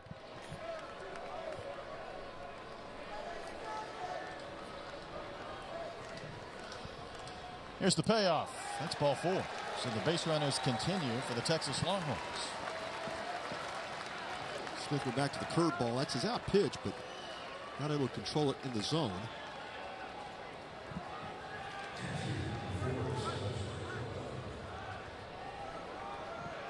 Silas Ardoin will be the hitter. Reached on a fielder's choice and scored last inning. The son of Danny. He was a 5th-round pick of the Oakland Athletics way back in 1995 and had 15 years of pro ball, 5 of those in the majors. But also a Louisiana native. You think he might be looking forward to tomorrow night? That's right. Going up against LSU? No doubt. This place is going to be rocking. It was a year ago when they had that event in Arlington, and I think you were there to kick off the season. Arkansas went 3-0 against some top-notch teams, but they pretty much opened up Globe Life and said, come one, come all. And you had some huge crowds of 16,000, 17,000, which at the time seemed like 80,000 compared to what we were coming off with, yeah. All the reduced capacities. Well, still with all the COVID protocols in place, it did. It felt it was immense. It was loud. The ballpark was really loud and had the roof closed. Outstanding weekend of baseball, and I'd have a bigger crowd than that tomorrow. Ardoin sings one to deep center. Gilbert still running. My goodness, that was a journey to get back just shy of the track. And Gilbert makes the catch, but Melendez will tag and score, and it's a 4-run Texas lead. That ball was crushed to center field, and Ardoin making a bid for extra bases, but Drew Gilbert tracks it down finally. Deep right center. Plenty enough distance for Melendez to get home, and Ardoin does the job, picks up the sac fly. Longhorns did not score in the first 4 innings. Got a run in the 5th. That was the home run from Faltini. 3 runs in the 6th. 2 runs home here in the 7th.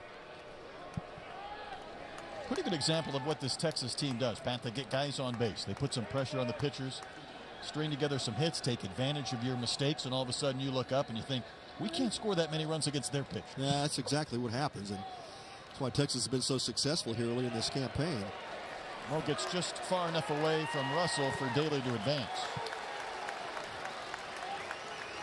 Well, Texas scores 3 or 4 runs. It feels like it's 7 or 8 because of that pitching staff. Oh, that's a good point. You kind of have to grade on the curve as far as how many runs you can give up to a Texas team, especially on a weekend series where you know you're going to get their 3 big guns one after another. Right.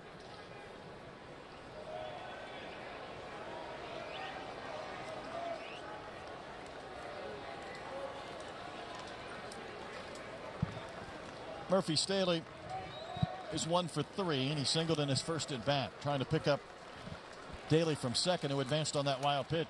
There's another one in the dirt, knocked down by Russell.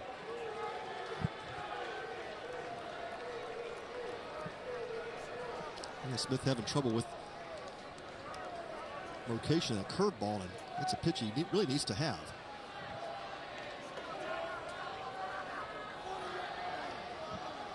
Needs a strike. Couldn't land that one either. 3-0.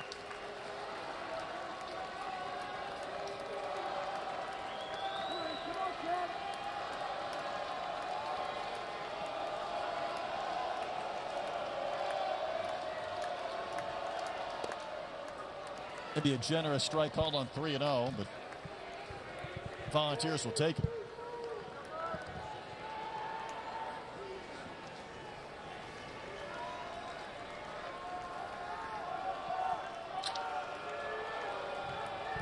The 3-1 from Ethan Smith. He locates that one as well, so he's gone from 3-0 to 3-2. Kind of get me over slider. Effective enough. Staley sitting all over the fastball there.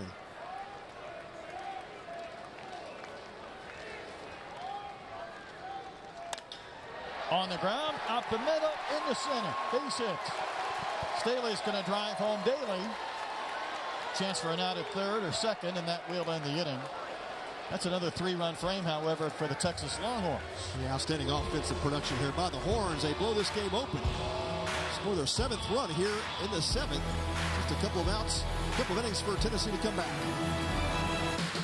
I'm over comedy. I just want to get in more dramatic roles. Eric, you don't have any dramatic work to show them. Yeah, but I got the new Galaxy S22 Ultra on Verizon 5G Ultra Wideband. It's got amazing video on a crazy fast network. I can film whatever I want. Can you cry on command? No, but I can download the notebook really fast.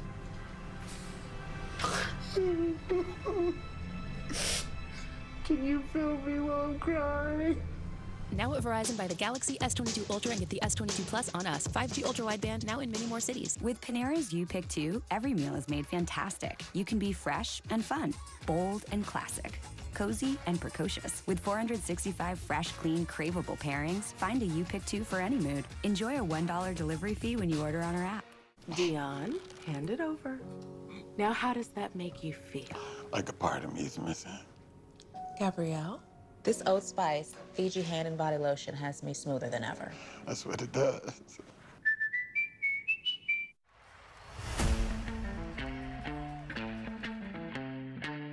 Big moments.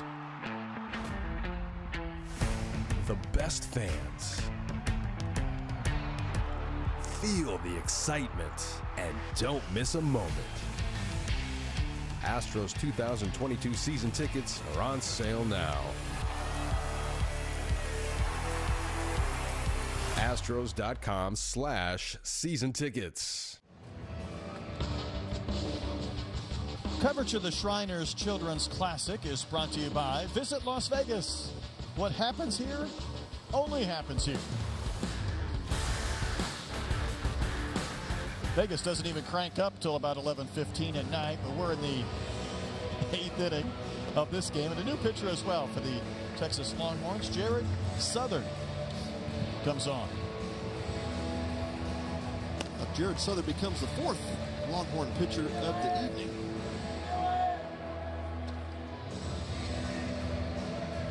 Pretty good numbers to start the season. In his 3rd appearance, only an inning and a third, but giving up 1 hit, 3 strikeouts, 1 walk.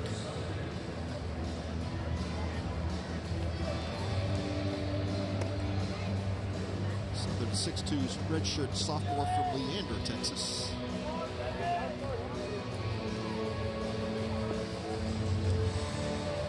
Tennessee down to its final 6 outs. Trailing now 7-2. Feels like a safe lead, but Brett, we know better. We know better. Yeah, especially with this Tennessee lineup and this guy Jordan Beck, who has absolutely laced 3 lasers. Unfortunately for him, 2 have been caught in the outfield. Good point. Singled in the first, and then he's hit a couple of rockets towards Hodo, and hasn't been able to escape his reach. 3, 4, and 5 due up for the Vols in the 8th inning.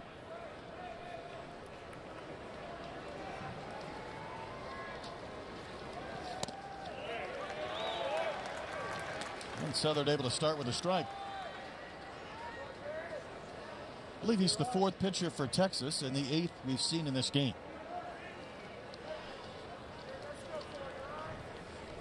Seems like over the course of a 3-game weekend series, and this is a little bit unique in the sense that these teams are playing a different opponent every day. Sometimes in that Friday game, you bring your pitchers in with strategy, and on Sunday it's out of desperation. Right. It's last man standing oftentimes in that bullpen when you get to Sunday. But this competition this weekend, I think you're seeing a lot of pitching changes that are matchup related.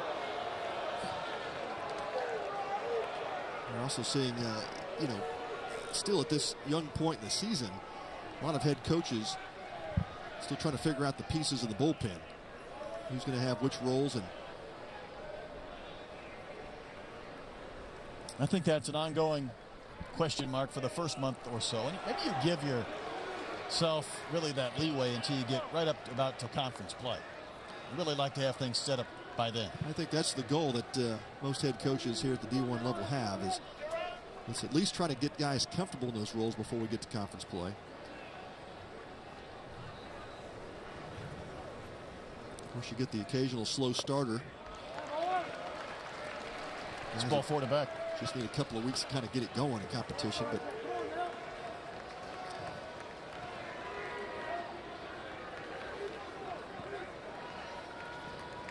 Tony Vitello knows with his offense that a recipe for getting back into a game is some free base runners.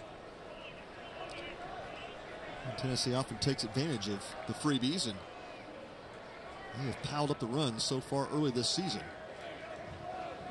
Texas pitching staff doing what we pretty much expected, just kind of pounding the zone and letting that defense work. Here's Gilbert.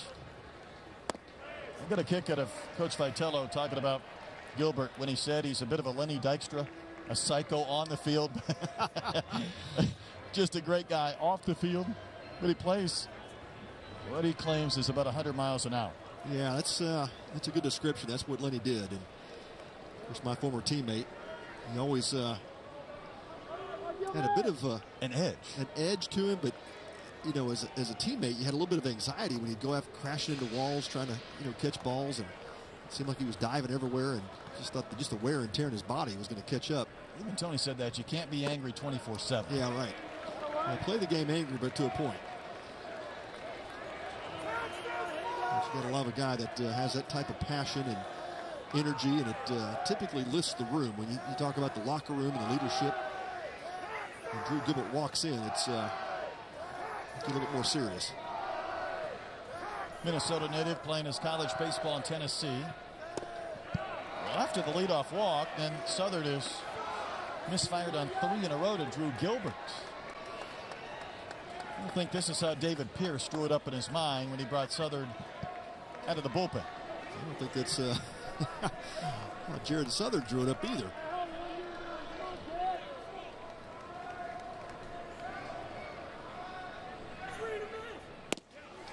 And he dials in a strike when he needs one, and he needs a couple more as well. Yeah, 94 on the outside corner.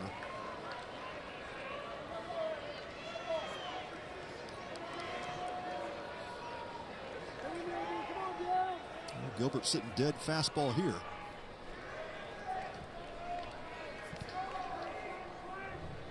Three-one pitch. Big wave and a miss. Got the fastball. It was up, but he swung through it. Might have been up out of the strike zone for him, and it's so enticing. Those hitters sit on that pitch. They might get one center cut fastball an entire game, and certainly don't want to let it go. How about Beckoff and running? The pitch hits Gilbert. That's 2 free base runners. So that 5-run lead no longer looking quite as large as the Volunteers build towards possibility of doing some damage with one big swing. Second at bat in a row that Gilbert's taking a pitch on that arm. That'll bring Sean Allen out of the dugout. Gilbert's been on base all 4 times, and he has 1 at bat. And if you're Texas, you certainly don't want to go to the pen again. You really are trying to save arms for the next couple of days. Get the 7-2 lead, and at this point, you're really asking Jared Southern to get back into that zone. Sean Allen with the mound conversation. We have a fundraising goal all weekend for Shriners Hospitals. Right now we've jumped it up to 20%, so we want to see that number continue to grow over the course of these 9 games in 3 days, and we're at 20%. So go to collegeclassic.com lpssports.org to contribute.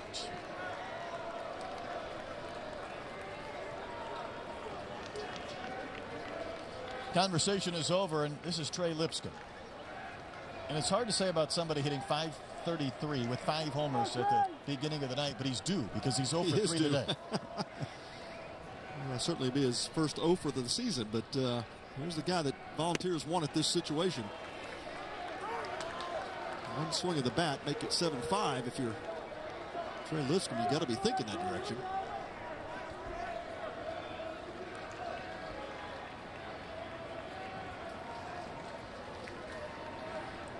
Beck at second, Gilbert at first.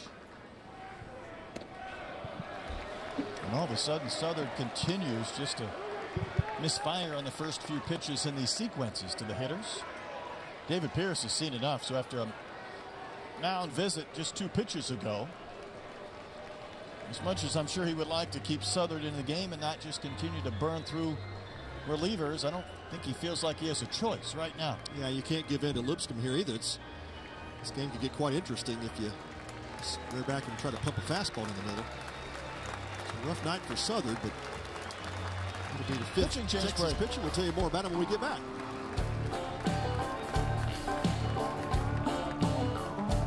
Behold, unlimited wireless for only $30. That's pretty cool. But you know what's cooler? Saving up to $400? Exactly. And if we really want to take it up a notch, get all that and nationwide 5G included. Ooh, nice shot. Send that to me. I got you. Break free from the big 3 and get connected to the nation's most reliable 5G network. Get the new Samsung Galaxy S22 series on Xfinity Mobile. And right now, save big with up to $750 off a new Samsung device. Switch today. Dang, son. This bacon is just hanging out of this burger, dog. That nice, tangy smoked sauce. The bacon on this burger is just asking me to eat it. You should oblige. Sonic bacon on bacon, quarter-pound double cheeseburger. Are you sweating? Didn't you use Old Spice dry spray? Of course I did. Don't lie to me. Old Spice has long-lasting sweat protection. Okay, I lied. No matter who you are, and actually no matter what the year of car you're driving, there's nothing like the Sewell customer service. Everything is seamless and everything is well calculated, well thought out. I would love to think that it's just me, but I know that they do this for every customer. I'm a Sewell customer for life. Discover our wide variety of new and certified pre-owned vehicles at Sewell Cadillac.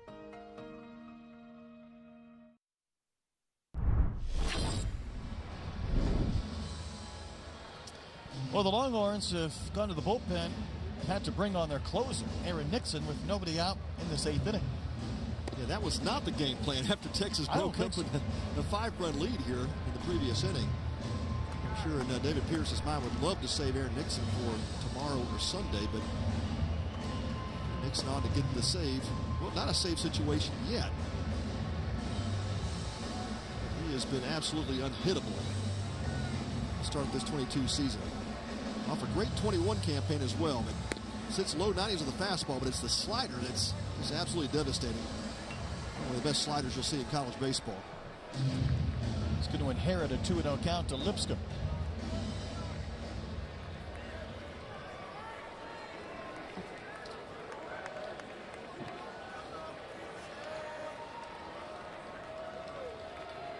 Ocala native is Aaron Nixon. Nothing like being a closer as a true freshman on a College World Series team a year ago. 9 saves on the year. Not a safe situation. Trying to find a way to take down Tennessee and give them their first loss of the year. Not so fast. That one socked out to left. Kennedy back. That's the second play like that he's made tonight. Well, he's playing left field like he owns it. My goodness. Like he's been here a few times, but that running catch by Eric Kennedy. And talk about the speed of this Texas outfield and the jumps that they get on balls. And that ball was scorched off the bat of Lipscomb and could have easily been a double had Kennedy not taken the right angle. And just like that, one pitch for Nixon, 1 out. It's a good thing he doesn't have to throw. Did you see that hand all bandaged up? His throwing hand?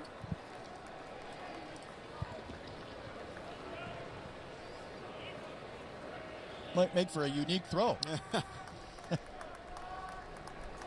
We had heard that Kennedy had,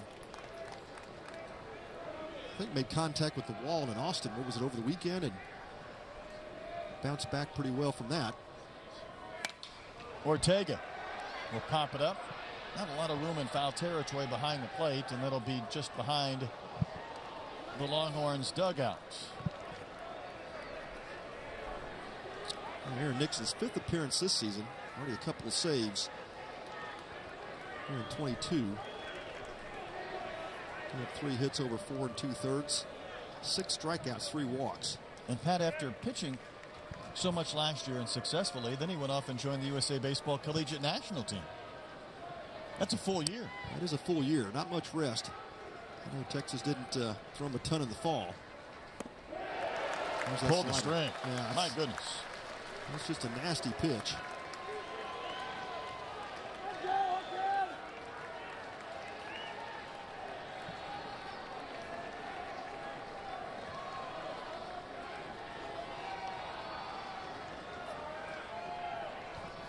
Great command of it. He can throw that slider anytime, any count. High trust pitch for him. See if he throws it again. Pick play at first. Not in time. The Longhorns thought they had to strike him out, pick him off, double play. We have seen some bizarre plays at first. It's not often you get a chance to pick on a strikeout. And the Longhorns saying they might request a review. Well, how about that snap throw by Silas Ardoin from the plate? Melendez with a quick tag, and Melendez thinks he got Drew Gilbert. Texas will challenge the call at first base, and this will be the 3rd challenge of the game. Gilbert had ventured pretty far off that bag, so once Ardoin put that throw on the money, there's a possibility of a pick off, and obviously Texas thought that should have been the call. We'll find out. Yeah, swing and the miss by Ortega. A quick throw. Awfully close. Melendez did a pretty good job almost blocking the base there. Yeah. And I don't think he's trying to do it. He's just trying to get back, find the base, and accept the throw. And I even wonder if it's going back to what we saw earlier. Seems like a decade ago, but it was just earlier in the day when we saw LSU first baseman Trey Morgan get caught for obstruction. So the pickoff was negated. He was given an error on the play. That's right. And then Jay Johnson filed a protest. That particular play, you wonder if that's what we're looking at here with Melendez trying to find the bag, and his foot, it was right in front of the bag where Gilbert was trying to slide back in. Not sure there's a great angle with which to work on this play. So Nixon will continue to throw as he waits for the judgment of this replay review.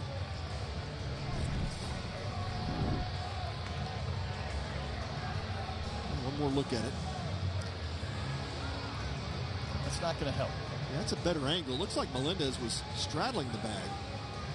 I don't think there was any obstruction there, but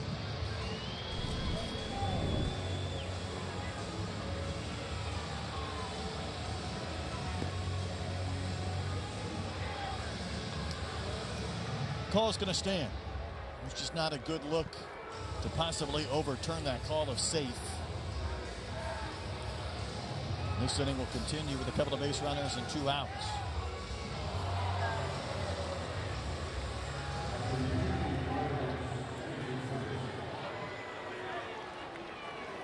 Well, Aaron Nixon comes on and quickly gets 2 outs after Tennessee had threatened with a walk and a hit batter to start the inning.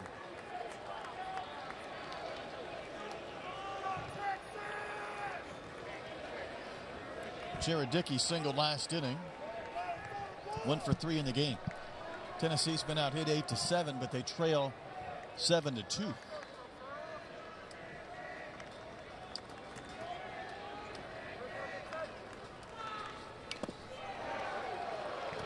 Not going to mouthpiece of our plate umpire, Michael Durantis. That was a thud echoing around this ballpark. Looked like it bounced off the back foot of the hitter Dickey, then popped up and caught Durantis on the arm. He's ready to go.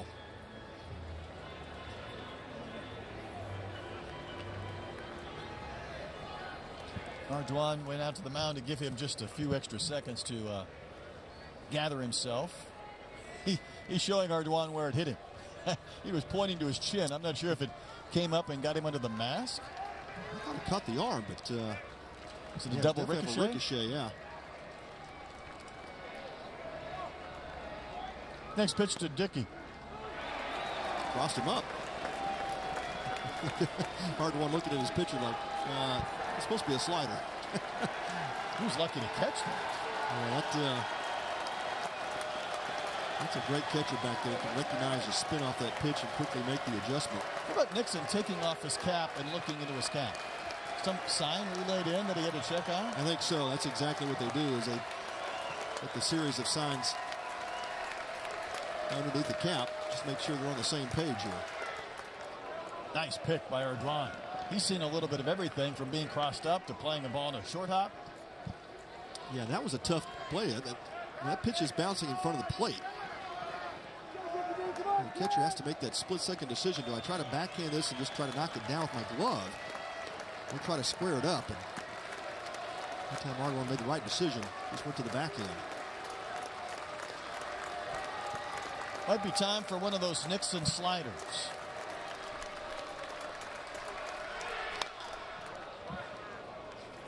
He threw it, but somehow Dickey was able to get a piece and serve it foul to stay alive. Hard to make contact with that pitch, the way it was dropping. Pitch was headed towards the dirt. Dickey just able to get a piece of it.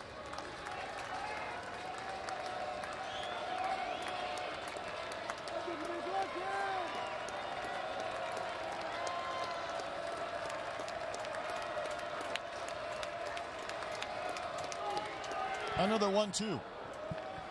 And that pitch not close, elevated. 2 balls, 2 strikes. Tennessee got their first 2 base runners aboard in the 8th with a walk and a hit batter. And then Nixon came into the game inheriting a 2-0 count to Lipscomb. Got the line out to left, then a strikeout of Ortega. A count 2-2 to Dickey.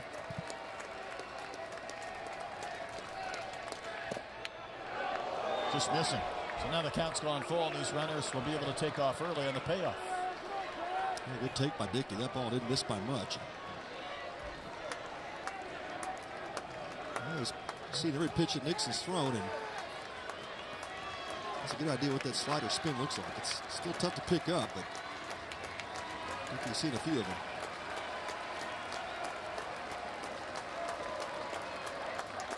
Nixon comes set. Runners take off. The payoff missed. 3 free base runners for the Volunteers in the 8th. And one swing can't tie this up, but they're getting awfully close to making things interesting. And if they could launch one out of Minute Maid.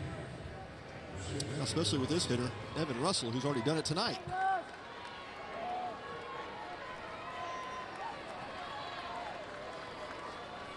Russell singled and homered his homer in the 5th inning. Put Tennessee in front 1-0. Smash line drive that ended up a couple of rows deep in the Crawford boxes. So all of a sudden Nixon, after looking really good through a couple of hitters and getting ahead of Dickey, lost Dickey with a walk, and he misfires on the first one to Evan Russell. By the way, this is a pretty dangerous hitter to be batting 8th in any lineup. And how many times you see a guy with this kind of power? And really with the start of the year he's had. In the game batting 300. And the 6 hits, 5 for extra bases.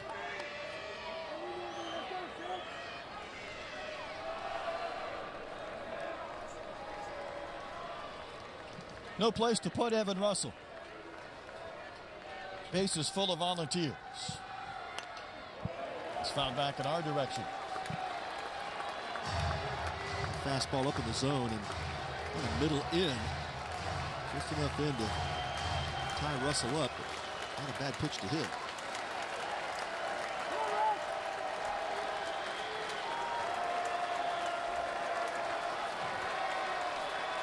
Longhorn fans have been trying to will their team out of this inning, out of this stretch. Leaned on the slider, Pat. That's the signature pitch. Aaron Nixon nails it. Guess the Horns had trouble here in the 8th inning. They lead 7-2. Watch me. Watch me shine with every snap. Born to move fans, to cheer and clap. 2 different legs, that's how I play. One built from science to help me on the day. Between these lines, I'm all heart and muscle. Don't stare too long, you'll miss the hustle. Watch me. Pioneers in prosthetic technology at Shriners Children's.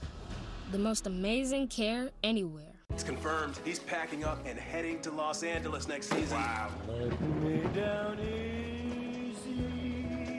Miami is losing their star player. Oh. Ouch. This is going to rock the Western Conference. We can't stop him from being traded, but we can help you trade in his jersey. With Amex Jersey Assurance, card members can get a free replacement jersey from the NBA store when their favorite player switches teams. One of the many things you can expect when you're with Amex. Imagine yourself in a new Toyota. Wow. Perfect. I think red is more me. Giddy up. Did you know that every new Toyota comes with Toyota Care? A 2-year or 25,000-mile maintenance plan and roadside assistance. That's the value you can expect from Toyota. Ready, set, go get your Toyota today. Toyota, let's go places. Longhorns ready to bat in the bottom of the 8th. Tennessee has gone to the bullpen. Mark McLaughlin, junior right-hander out of Georgia, comes on to pitch. A couple of innings of work so far this year with 5 strikeouts. Yeah, the 6'3" junior from Johns Creek, Georgia. Making his 3rd appearance of the season. Giving up an earned run. Now becomes the 5th Tennessee pitcher. So which team has used 5? And for these Longhorns, they were able to get on the board in the 5th inning with a Faltini homer. And then Texas scored 3 runs in the 6th, then 3 more in the 7th to build up this lead. Messenger will lead off, followed by Faltini and Austin Todd. Messenger singled in a run back in the 6th.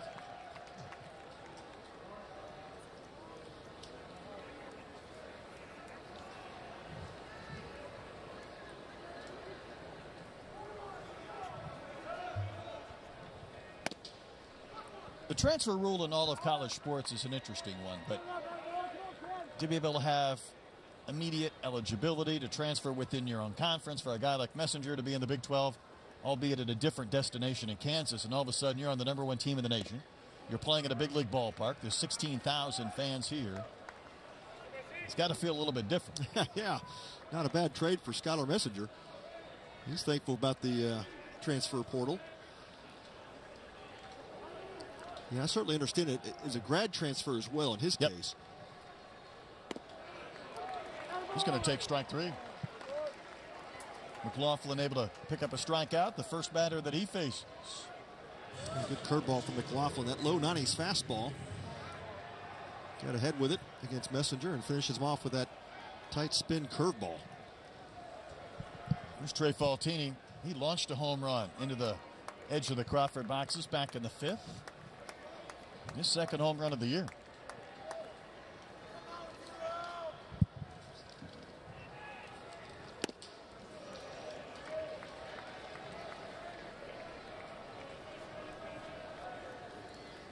Pretty good fastball to start the sequence against Faltini, coming at 93. Trey certainly has a lot of athleticism at 5 home runs last year.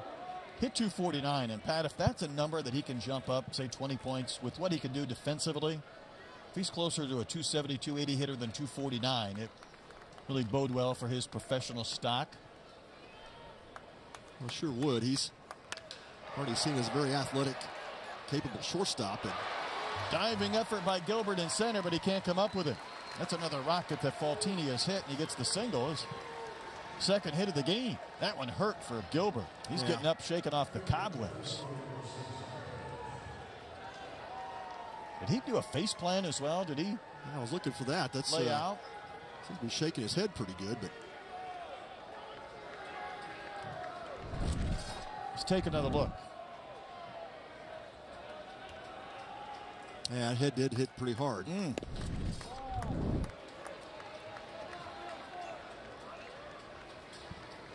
He's a tough dude. He's gotten hit twice and then now bangs his head on the turf. It's been a painful night.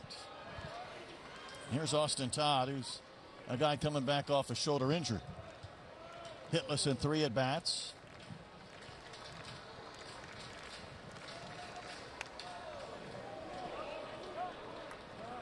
Hard to believe for a guy like Austin Todd, and we talked about the transfer portal, how unique that is.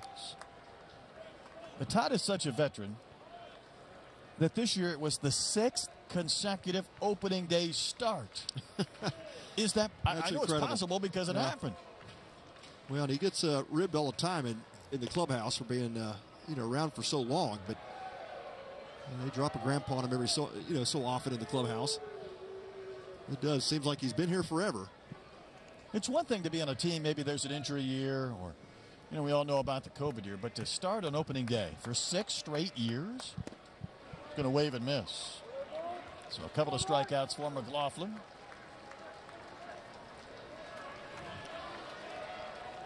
We'll turn the lineup over for Douglas Hodo III.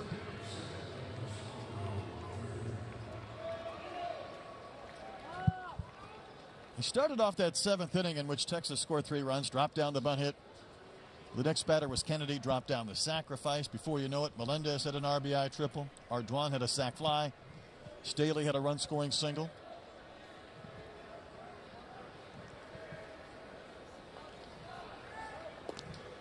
Faltini really scrambling to get back into the base. Yeah, and Hodo kind of started that 7th inning up with just that fairly innocent bunt down the third baseline.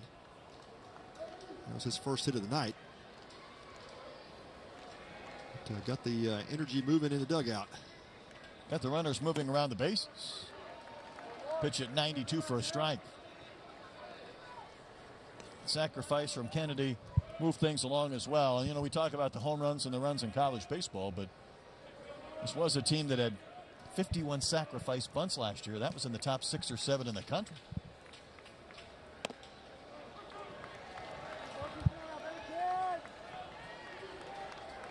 McLaughlin looking sharp.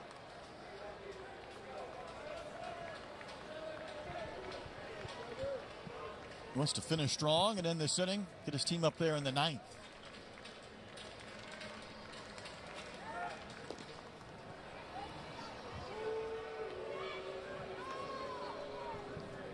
Faltini has not attempted to steal this season. McLaughlin's trying to keep him close.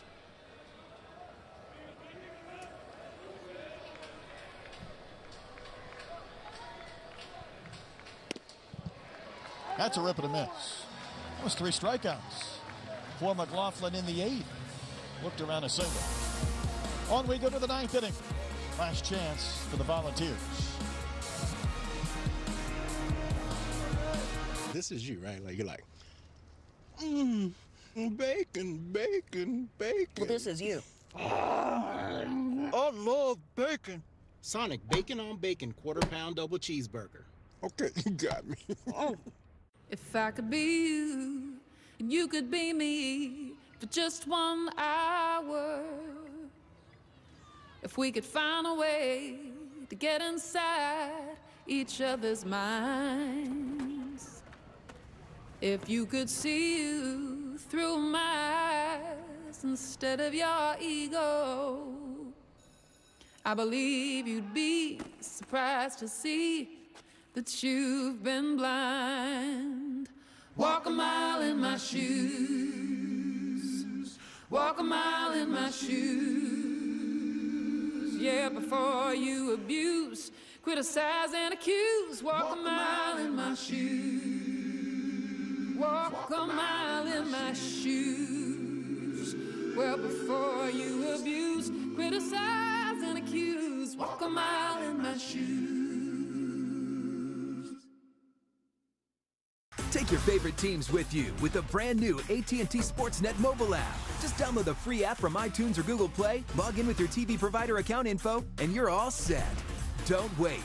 Download the new and improved AT&T Sportsnet mobile app today.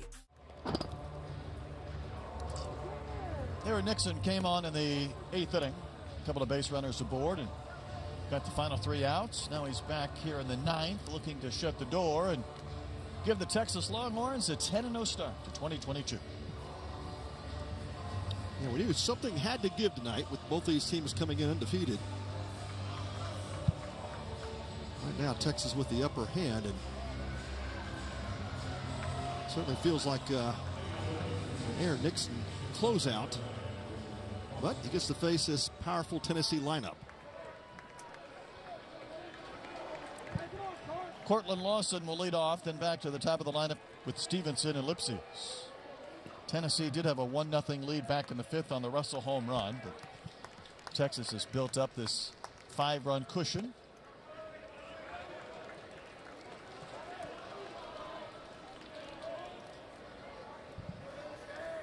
Lawson's got a couple of base hits out of the 9-hole.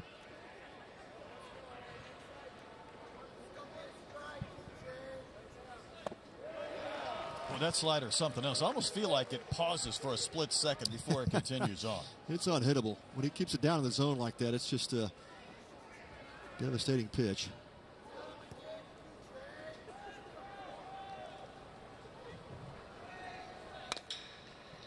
Ground ball to short. Faltini will charge and throw on the run. That was nifty.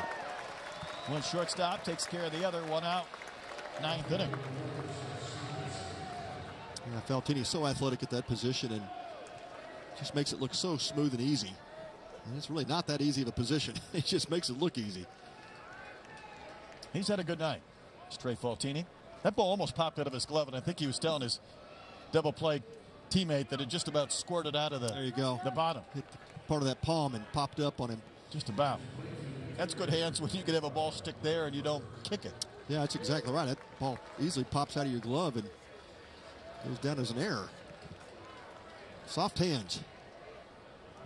Stevenson's 0 for 4. Leadoff hitter for the Vols. Got a pinch hitter, I think. It is. So Blake Burke will hit. De La Salle High School product in California. Just a little bit short of the witching hour. Tony Vitello says, hey, Blake, grab a bat. You got to right. see this slider from Nixon. That is the challenge of playing in a tournament like this. You sit around. Of course, both of these teams had to wait an extra hour and a half in between game number 2 that went long, extra innings. And then late into the night, this Friday evening game that was supposed to start at 7. We kicked it off at 8:35. 8:35. Yeah, it's been a long day for both these teams. 2 balls, 2 strikes to the pinch hitter Burke.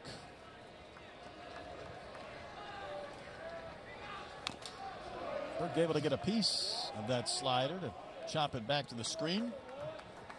So tomorrow our schedule, the first game set for 11:05. It'll be Oklahoma, UCLA. 2 teams looking for their first win of this college classic. Tennessee will be back for the 3:05 game against Baylor. Well, that one hit him. If you had the over on hit by pitches today, you're cashing out a winner. Yeah, exactly right. It's got to be like the 5th, right? There's a 2 on Gilbert. David Pierce is out for an explanation. I'm not sure if he thought maybe hit the bat or not, but regardless. Either that or did Burke stick his hand out?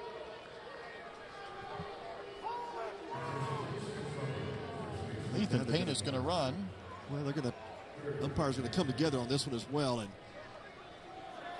you can challenge that play.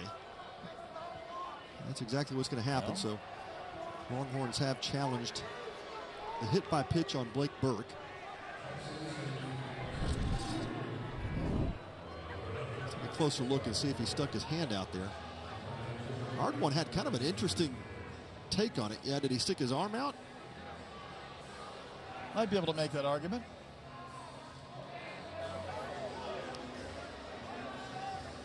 He's also striding a bit into that pitch. Yeah, he's kind of riding into it a little bit, and the hands drop. I think that might be a pretty telling replay. Yeah. Usually the hands don't drop into the zone like that, so. It was not a natural baseball swing movement.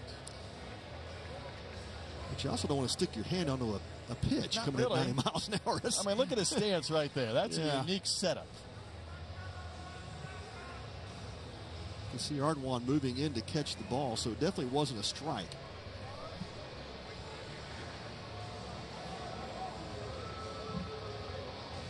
Curious to see what they might come up with here.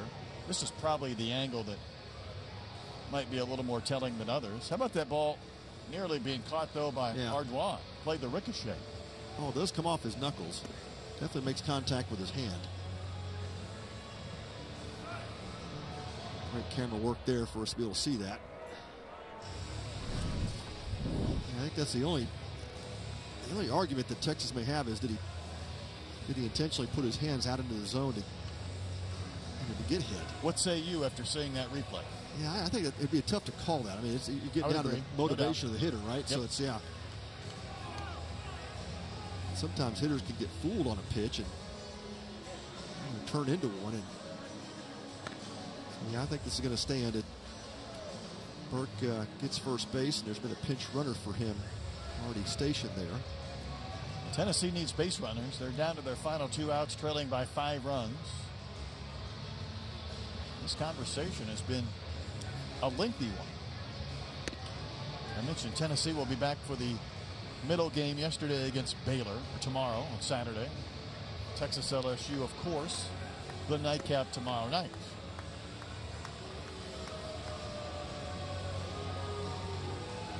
We might hit Saturday before this replay ends. It's starting to thin out here in the stands as well, so I think the fans have figured out you got Aaron Nix on the mound, and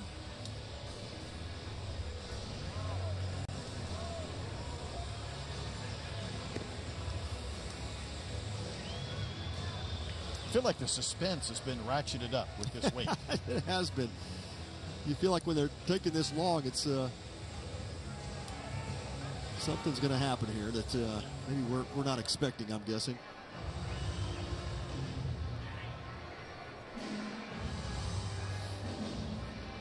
And the discussion continues. Right now it's plate umpire Michael Durantis who has the headset on. We've seen his colleague already have this headset on earlier in this review. Umpires are upstairs helping out with the review. Now a further discussion here. The umpires are going to get back together. Yes, they are. This is going to take the quartet of umpires. Yeah, this is where, I know you obviously the crew's trying to get the call right, but this is the part of the game that you just hate because it slows everything down, and the pitcher's trying to stay loose, and of course I do have a feeling that after this call is made, it's not going to be the end of the conversation. And the batter is going to be out. Now, they pointed to the first baseman, the pinch runner at first base. Burke's already come out of the game. Tony Vitello wants an explanation. So they called a strike on the 2-strike pitch rather than a hit by pitch. So not only does the hit by pitch come off the board, it's an out. If you've got that in your baseball bingo card tonight, that's right. You win the jackpot. You win. Yeah, we've seen some odd things, but that one, we couldn't really tell from the angle we had that was that pitch a strike. And obviously, see the ball off the hitter's knuckles. If they get the strike call, and that'll go down as a strikeout for Aaron Nixon. He'll take it. And Lipsius is the final chance right now for Tennessee. So instead of getting a base runner with 1 out, base is empty, 2 gone, and 1 more chance for the Vols. Lipsius has had a rough night. 0 for 4. He struck out 3 times, and I don't think he's been the beneficiary of some borderline calls going in his favor.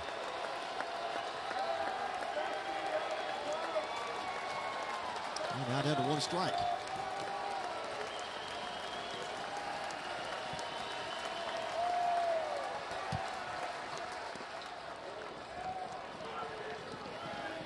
Pretty big shift employed right here by the Longhorns.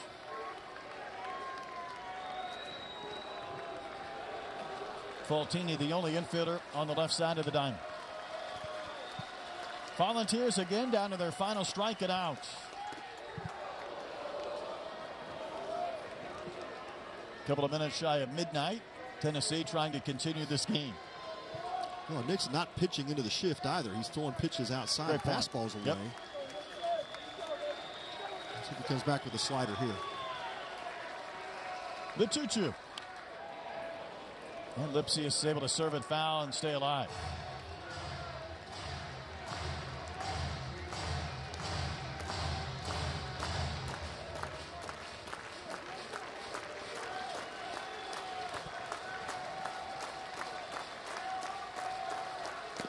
Ball game over.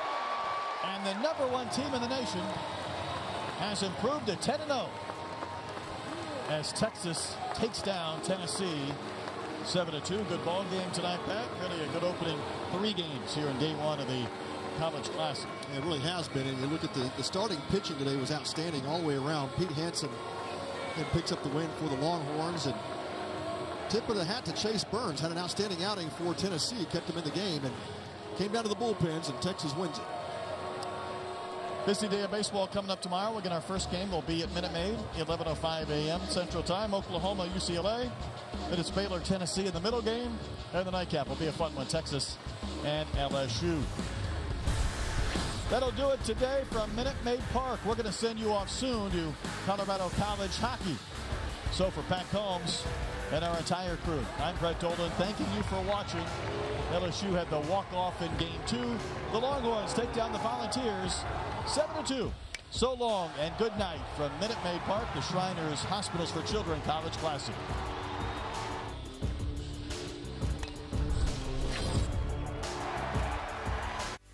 Spring training is back in the Palm Beaches this spring. Experience Astros baseball, plus the best beaches, dining, and entertainment after the game. There's nothing better than Astros spring ball in sunny Florida. For tickets and more, visit astros.com/spring to book your trip. Plan your visit now to the spring training home of the Houston Astros, the Palm Beaches. Watch me roam, discover, explore. The forest is quiet, the river will roar. One slip by the fire is all it took, but they made my arm better. Just take a look. Under moon and stars, that's where I love to stay. Let's go play in the woods. I'll show you the way. Watch me, the place to turn for any bird.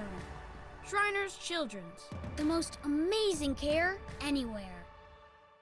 Watch me. Watch me pirouette with style and grace. An open floor of inspiration. This is my place. 5 positions to start, leotard and tights. A story through movement, under music and lights. Straight and tall, they promised I'd stand. I'm a ballerina who twirls like the blades of a fan. Watch me. Innovative scoliosis treatment at Shriners Children's. The most amazing care anywhere. I know my Old Spice long-lasting scents anywhere. That's me, Mr. Cole. Oh. Let's talk about a raise.